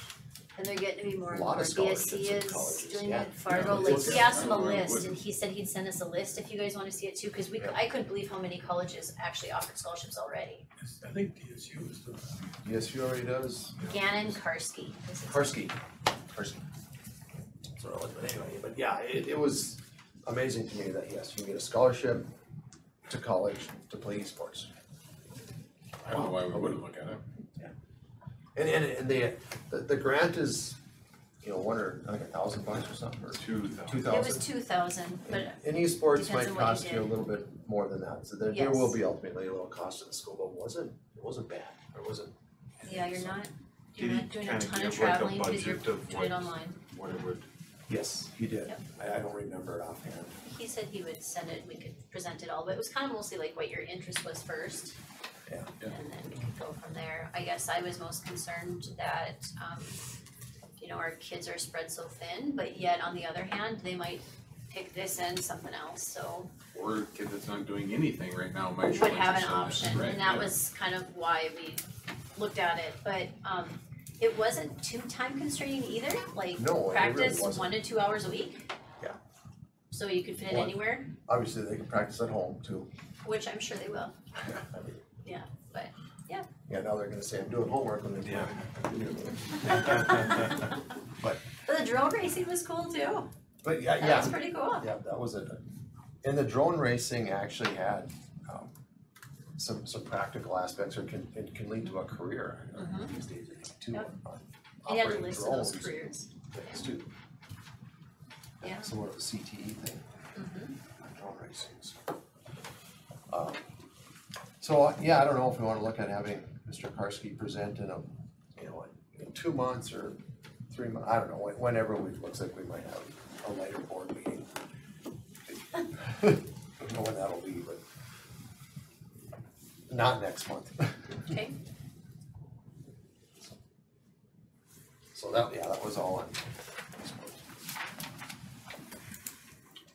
Okay, our 3-month CD is up for renewal, and Amber has some info. So I put the current rates in there. They are a little bit lower than what they were 3 months ago, but not a whole lot lower. But yeah, they just need to know if we wanna renew it, for how long. Sorry, gotta go to that. We made about, she didn't have the exact dollar amount because today was actually the last day. Yeah. But she said we made about roughly $2,700 on interest in the 3 months. So, and we staggered those, right? Yep. So now we'll have another one come due in 3 months? Yep. And then, did we do 3? No, just 2. Just 2? Yep. So then we would wanna maybe roll it to a 6-month, Possibly. right? 'Cause Yeah. then that would keep that Then 3-month rolling? And Amber, do we need the cash? I mean, it doesn't look like it. No, I wouldn't Okay. say right now we do. Well, yeah, cause there's a big jump from 3 to 6 month here. Right. Yeah, you go from a 4.1 to 4.8.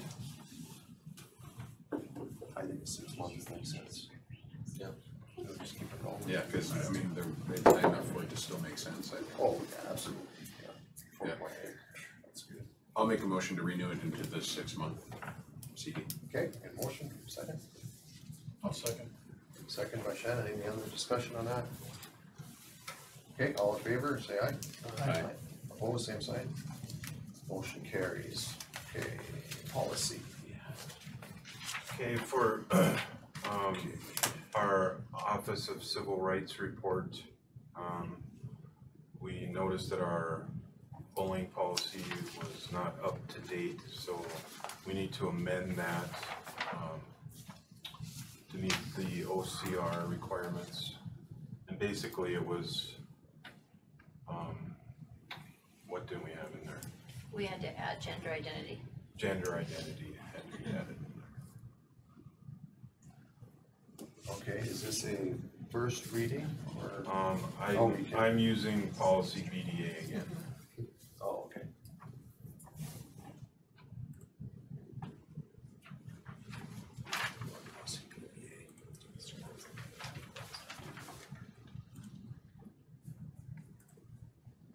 Okay, just for our info, which line changed if we're looking at the 2024 one?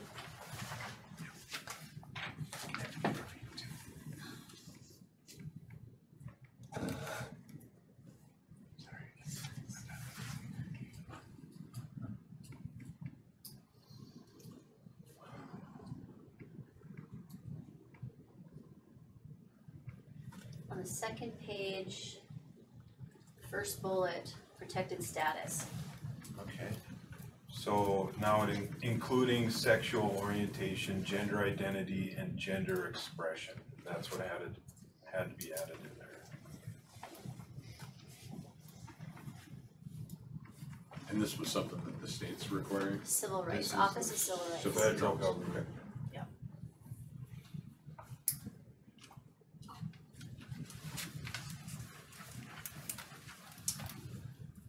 This is very interesting. And then we have to submit a link to this document that we have it on the web, and that it meets those requirements of gender so we have to have a link on our school website to this particular policy, or? Actually, if we put it on the web, then Jesse and I add the link in the office facility rates report that we need to finish.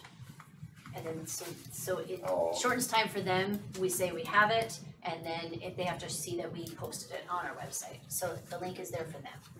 So were we given notice from them, or is this just something we identified in the review of it, or? Yeah, after going through the report, when Jesse and I did our sections and then going through the district side, that's when we just cross-checked and then emailed Mr. Bouts and he did the update. And this is, tell me again what this report is for? The Office of Civil Rights, so they're. Something we do every year?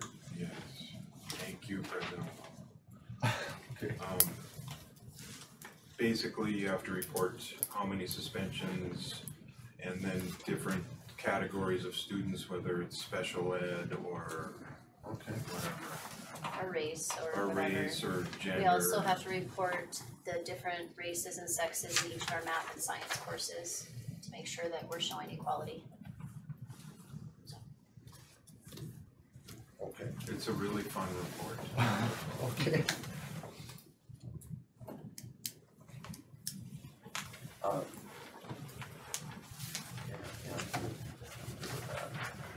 Does anyone want more time to read it, or ready to make a whole? No, but I got a point of discussion on polling policy as a whole. I think it's been maybe misinterpreted on the reporting methods, reporting options for students and community members. I don't know what we need to do, put clarity, or if we need board action to amend, but if it's a number, it's like point number 2, reporting options, and on page 2. It's been said to me a couple times that no, people have been told that they have to file a form to report bullying, yet our bullet C in our policy says file an oral report with any school staff member. I guess just a point of clarity of either we need to follow that policy or amend it, one of the two, but somehow this has been some confusion, I guess.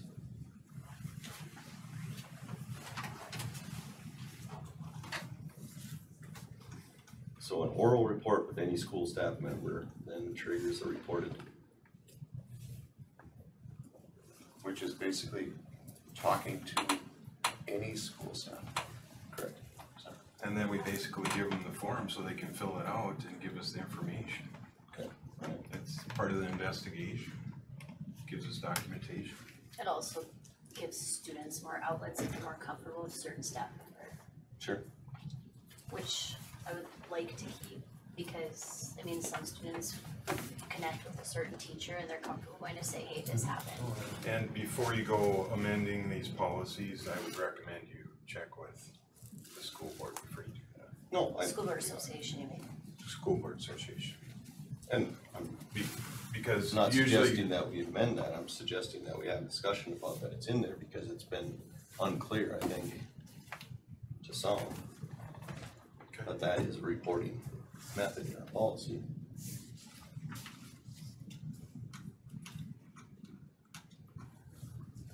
So when somebody reports something and they verbally or whatever, are they automatically given a form to fill out, or is it something, like how does that process work? Okay, so do you wanna answer that or you want me to answer that? Direction from your school lawyers is that we go back up to, that's okay, that's okay. The part that says, on the first page, I think, under A, we have to go over those 4 sections. If it doesn't meet those sections, it goes under regular matrix level discipline. If it meets those sections, then a full investigation is allowed. and actually that's when the sheet should be filled out. Yeah, after administration decides if it meets or not, based on those sections, On and then those a 3 sheet's given out bullets, afterwards, A, yep. B, and C. Yeah. But to clarify, that sheet can be filled out even by a school staff member with the student asking or telling them how they want it filled out. They can fill that out and then we can look at it and say, okay, well, it doesn't fit the definition of bullying, so then we're going to go to the discipline matrix. Sure. But then we just use that as documentation. So I will basically say the counselor uses Okay, the sheet. right, so if the student, maybe the victim doesn't wanna write it out, they can orally give it to Yes. the staff member and Yes. say, this is what's going on. Yeah. Okay. And it is confusing until someone goes through the process. I do agree with Damien that it's confusing for parents and kids because until they do the process, and it's long and an extensive process. You would think that it could be done quicker, but it's very extensive.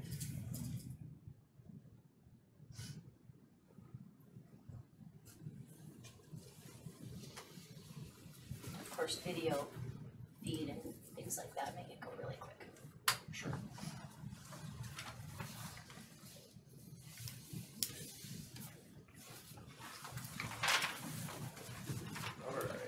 I'll make a motion to amend policy, bullying policy, ACBA.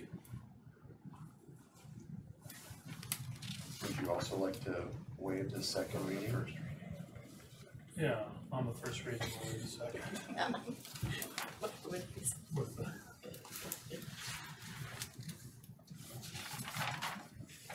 Okay, we've got a motion, do we have a second on that? I'll second. Okay, we have a motion and a second, any more discussion on making that change to our bullying policy? Discussion.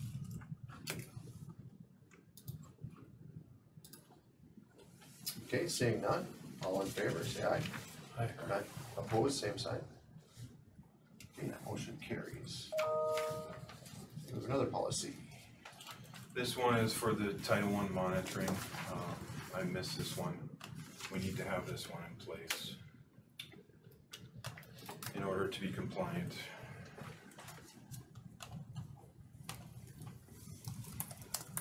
Okay, this is federal fiscal compliance. Yep. Is this a policy that we do not currently have Correct. at all? Okay, so this is completely new. And again, something that's required. Yes. Yes. What's the quick summary on this one? It just goes through and talks about how you're gonna track your funds and how you are gonna record, destruction of records and retention. I see it, I got it.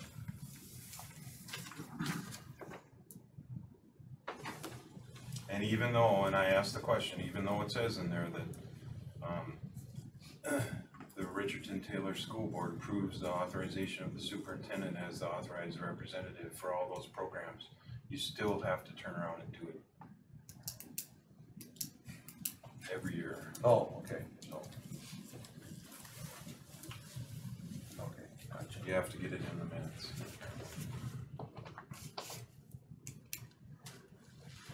Okay, yeah, it's annually the board shall review and approve application for Title I.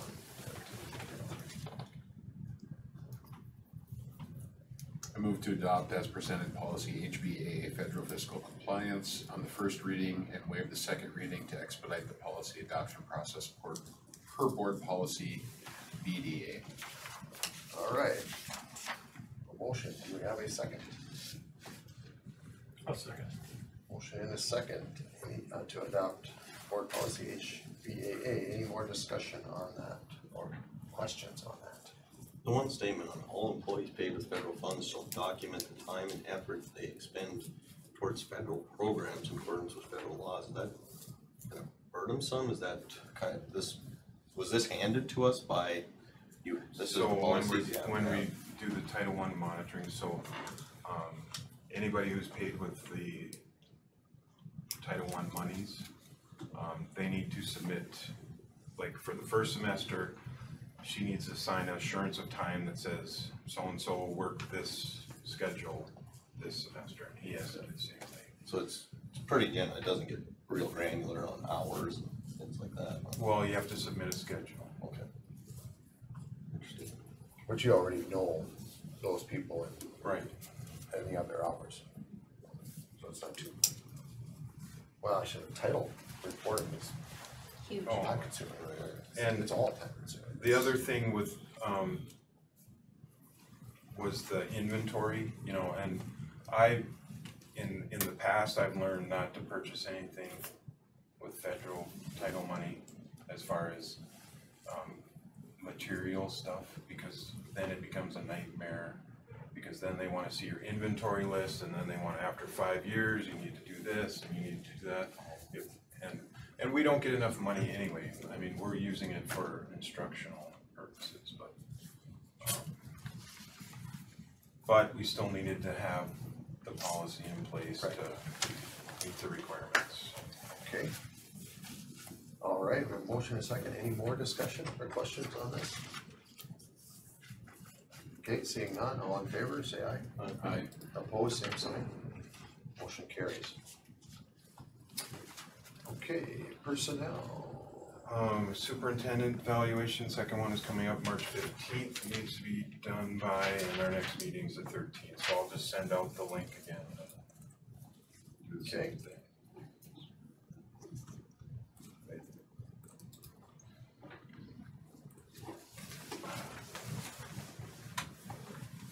I have 3 letters of resignation in there.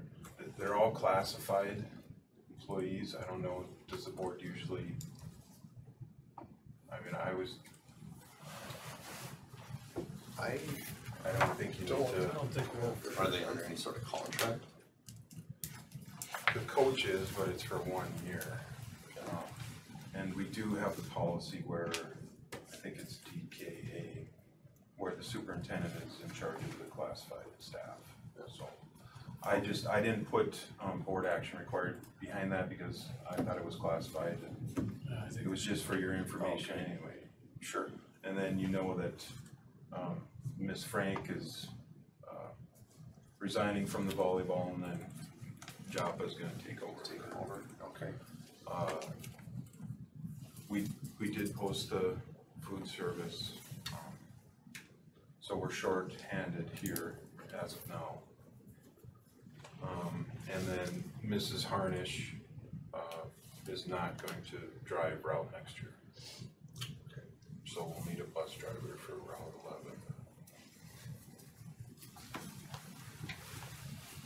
Any questions on that? Cool. Transportation, Route 14, Staudinger informed me that they will not be contracting the route next year. They would be willing to sell us the bus if we wanted it. I think it's a 22 passenger, so you still have to have the Class B endorsement passenger or whatever to drive it. It's not a 14 passenger bus, but. Can't take a couple seats out and call it a 14. Well, maybe we could have Mr. Isaac do that shop class. So, yeah, that's information on that. So And then, Bernie's finally gonna retire. yeah, so Is it a bus that we should look at or be interested in, or? I would think so. It's in pretty good shape. Yeah, I mean, Bernie caught me this weekend. She said, it's in good shape. They just put new shocks on it. They'll fix the tear in the seat if we want, and da. But it does It's go something we across should look at. 58 caliber. Include the knitted Yes. seat covers? Maybe she would include that.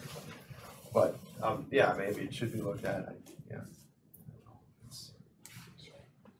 I'm sure it would be reasonable. So. And then Mr. Paulson had a question about storm cancellations. Yeah, I was wondering if we should have some sort of action on a time frame that's a reasonable expectation for communication on school. May I say something first? Yeah, sure. Usually I call school by 5:30, before the buses leave. I am in communication with the bus drivers. Bernie is my number one go-to. If she thinks it's really bad out, she gives me a call. On that particular morning, I was in contact with surrounding administrators. Everybody was going normal. I looked at the road reports. didn't seem that bad. Happened to get more snow here in this area. More snow in this area. So I was just gonna go as normal, and then I got a call from, Dwayne saying that, hey, it's pretty bad out there, I think you should not have school. And so that's what I went with. And I knew it was late, but I sent out the text to the bus drivers, not one of them complained. They were ready to turn around and come back, cause they were like, man, the roads are bad. So it's just one of those, that's the way it ended up. Yeah, well, normally you got a bigger area that's, you can rely on other superintendents or what other schools are doing and it kind of help decide, but And they then- got drilled in this area, almost on a north-south line. And then I sent them back, and then bus 5 got stuck on interstate, cause there was a semi that jackknifed, so then she was sitting there for half an hour. So, I mean, it's just kind of the way it shook out. Usually, that's not the way it's done. I don't wanna tell the bus drivers to turn around and go back, but that's the decision. Fair enough. I guess all I'm after, I fielded a few calls on it, and what I thought would be good by policy is to have a time frame when at least some communication is posted. Because what you have is parents sitting there, and you're kind of like, well, are we gonna have it, are we not? We're waiting for a call, we're not waiting for a call. All right, let's go. So just so that our community can know that there's a time frame where, all right, I'm gonna expect that if I hear nothing by this time, yes, we You expect to hear it before your bus comes. correct. Well, I mean, I guess That's usually. to me, I'd like that communication in our minutes is, hey, This folks, was a you can one-time expect a call by occurrence. this time. This was a one-time occurrence, Yeah, I understand. so. It has been in the past, always before the buses go out. But that's not, I think we're getting way late. I'm not trying to, I understand it's an unfortunate situation, it's the way it went. I'm just saying that I think it would be good to have a policy with a time frame where you as a parent can expect, even if that communication is, look, folks, we're still assessing. So you can make a decision, well, then. You know what I should have actually done is I should have actually went 2 hours late and then assessed it, but I Sure, didn't fair feel that it was that, you know. Again, all I I'm didn't after feel it though was is that. should we have a time frame where. Your our policy parents book can- is gonna be this big by the time you're done. I'm asking for one policy, Mr. Bowles. One simple policy, such as expect communication by There was such and such time. communication.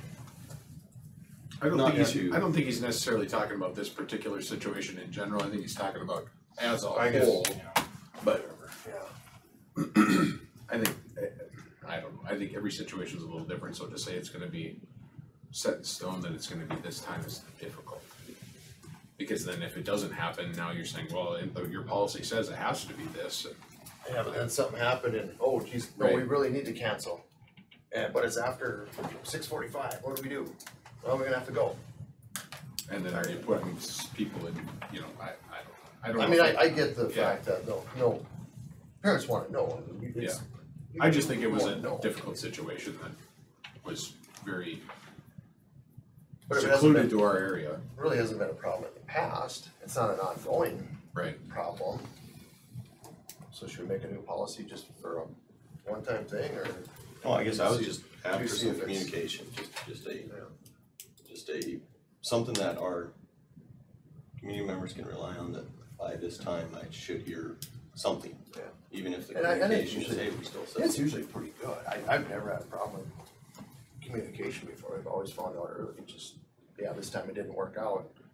Let's not panic and make a new policy. I mean, let's wait and see if it, you know, we get further down the road and it starts to be an issue, or it's an issue for people. Should we look at a policy then?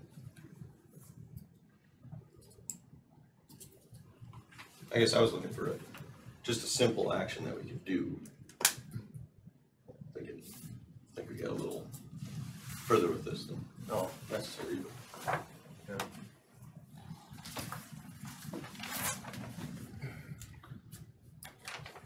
Is there, I mean, like I said, is there a certain time you had in mind? or- Well, I thought that would be up to discussion of what's reasonable.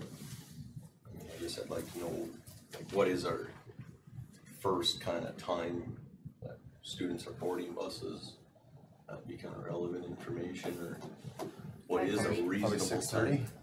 5:30 is when you usually I text me. have And to Jesse. contact the bus drivers before they leave their house. Okay, so it's 5:30. About 5:30. 5:30. And I guess I'm talking about- 5:30 at the latest. I'm not so much concerned about getting in the business of discussing with the bus drivers, but just a community, a time frame for the community to expect communication.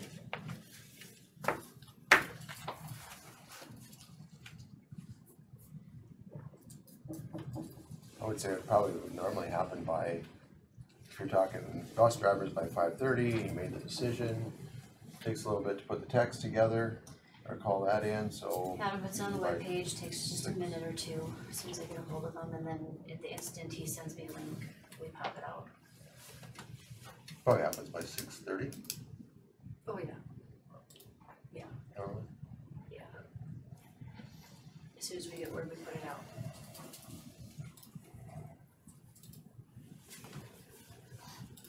And I think at this time, like, we plan on having school until the bus drivers can get out and realized. Yeah. I didn't really think this was going off, but sure. I'll make a motion that, the policy be enacted where a communication is posted to the community by 6:30 on, school status during the inclement weather. Okay, we got a motion. Do we have a second for that? Second or more discussion? So we need a second first. I just don't think it's necessarily a good idea to set a specific time, because if things can change so fast that it's difficult to say it has to be by this time, and if it's not, we're gonna have school. Cause that's essentially what you're saying. If you don't hear from us by 6:30, we're having school. Yeah, I I'm think asking that's for just some tough. communication, so I'm not saying that I would Well, but you're narrow nailing it it down to to, 6:30. even if the communication is, look, we're still assessing, so we've heard something. Cause it's as simple as when you're sitting there trying to figure that out in the morning, well, are we really having school? If you get a message, okay, I can count on 6:30, we should hear something soon after, get a message, then it's like, well, we're still assessing, okay, now you make a plan, well, Email, you go to text, work, I'll stay here, we'll figure it out, right? it goes to all. Not, everybody takes off and then you're turning around and you're. I guess I don't see it foreseeing it being a big enough problem to make a policy about it. That's my opinion. Yeah, I gotta agree with that too. Or let it shake out a little more if we wanna continue the discussion, you know, that's fine too.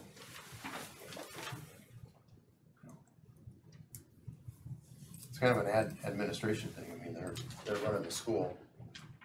I think we should put it out. I agree. It all goes out on all call, right? Like I asked.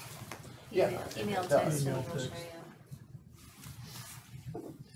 And sometimes, honestly, I've had some responses like, hey, someone said we're not having school, but I didn't get, I mean, sometimes it's spotty, so once in a while someone doesn't get it. It has happened, and even staff member, you know, like, almost always that goes, but, I mean, we've worked out a lot of kinks with that program, but, I mean, once in a while it happens based on who has Wi-Fi And Sarah does a great job on putting it on She the does. Richardton page She's, for her, I Facebook. text her and Adam right away, he gets the same text I do, and then I text Adam and her right away, and he takes care of his billing. No, I agree, I think the communication devices are fine and good.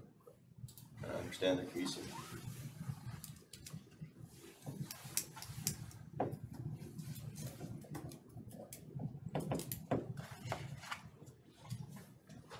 Okay, we still have a motion, we die for a lack of second? Okay, we'll move on. RACTC report, that's Dwayne, he's not here. I have heard nothing. He talked to me, Oh, sorry. and they will have their course list ready here soon. And they're supposed to get us a list as soon as they're done, and they're looking at like the beginning of next month.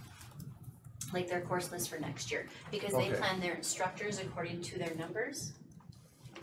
So that's coming, will be offered to the kids during registration, that and ECE, dual credits, Oh, everything that way. yeah, cause I think I did see something where even though we start a week later, we can still get the kids into the courses? Yeah, we're here anyways, they can come get their computer start Okay, and be on their timeline instead of our timeline and Yep. then meet their requirements that way. Like, it just gives them more options, even though they just have to start a week early, week and a half or so. And then they would end on time, but then they would start immediately after Christmas break, when we have about a week and a half to 2 weeks on our calendar for our semester, they would start their new classes right away. It'll work out fine, we'll figure it out. okay. Great, that's good. Yeah. RESP report. If you click on that link, you'll see that there's the survey results from the merger. So what we need to do is, bottom paragraph there, to approve the merger of RESPG and WEC into the the WERC effective July 1st, 2024. That would be our motion. And then I have to send that off to RESP. So our motion and vote becomes our school's vote into the RESP. Right. When do they need this by? They're asking for it, She wanted it as, do this at your next school board meeting, so most likely February. I got it the 26th of January, so. What was the one name? I don't know who the one was.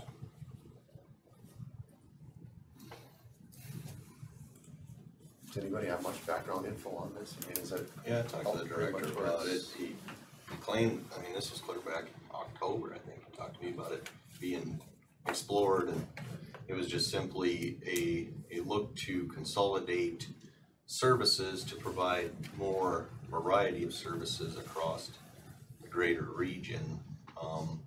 The only reduction in staff would be just himself to go down to one administrator. And then from there, I asked the questions of if this would thin out the staff to where they didn't feel like they could provide the resources, which they claimed, no, that would not be the case, and if anything, they were getting some more staff by some efficiencies of the funding, so I didn't see any reason, nothing raised a flag in my mind of why to not do it, so. Okay. Anybody else have any questions or clarification on that? Yeah, if not, yeah, we can entertain a motion to approve the merger. So move. Okay, we got a motion and a second. I'll second. Motion and a second. REA merger. Any more discussion, question?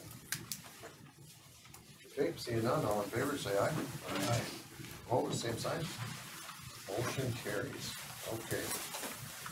Next meeting, March 13th, or probably sooner, because we're gonna have, there'll be official board meeting for the interviews. Thank you.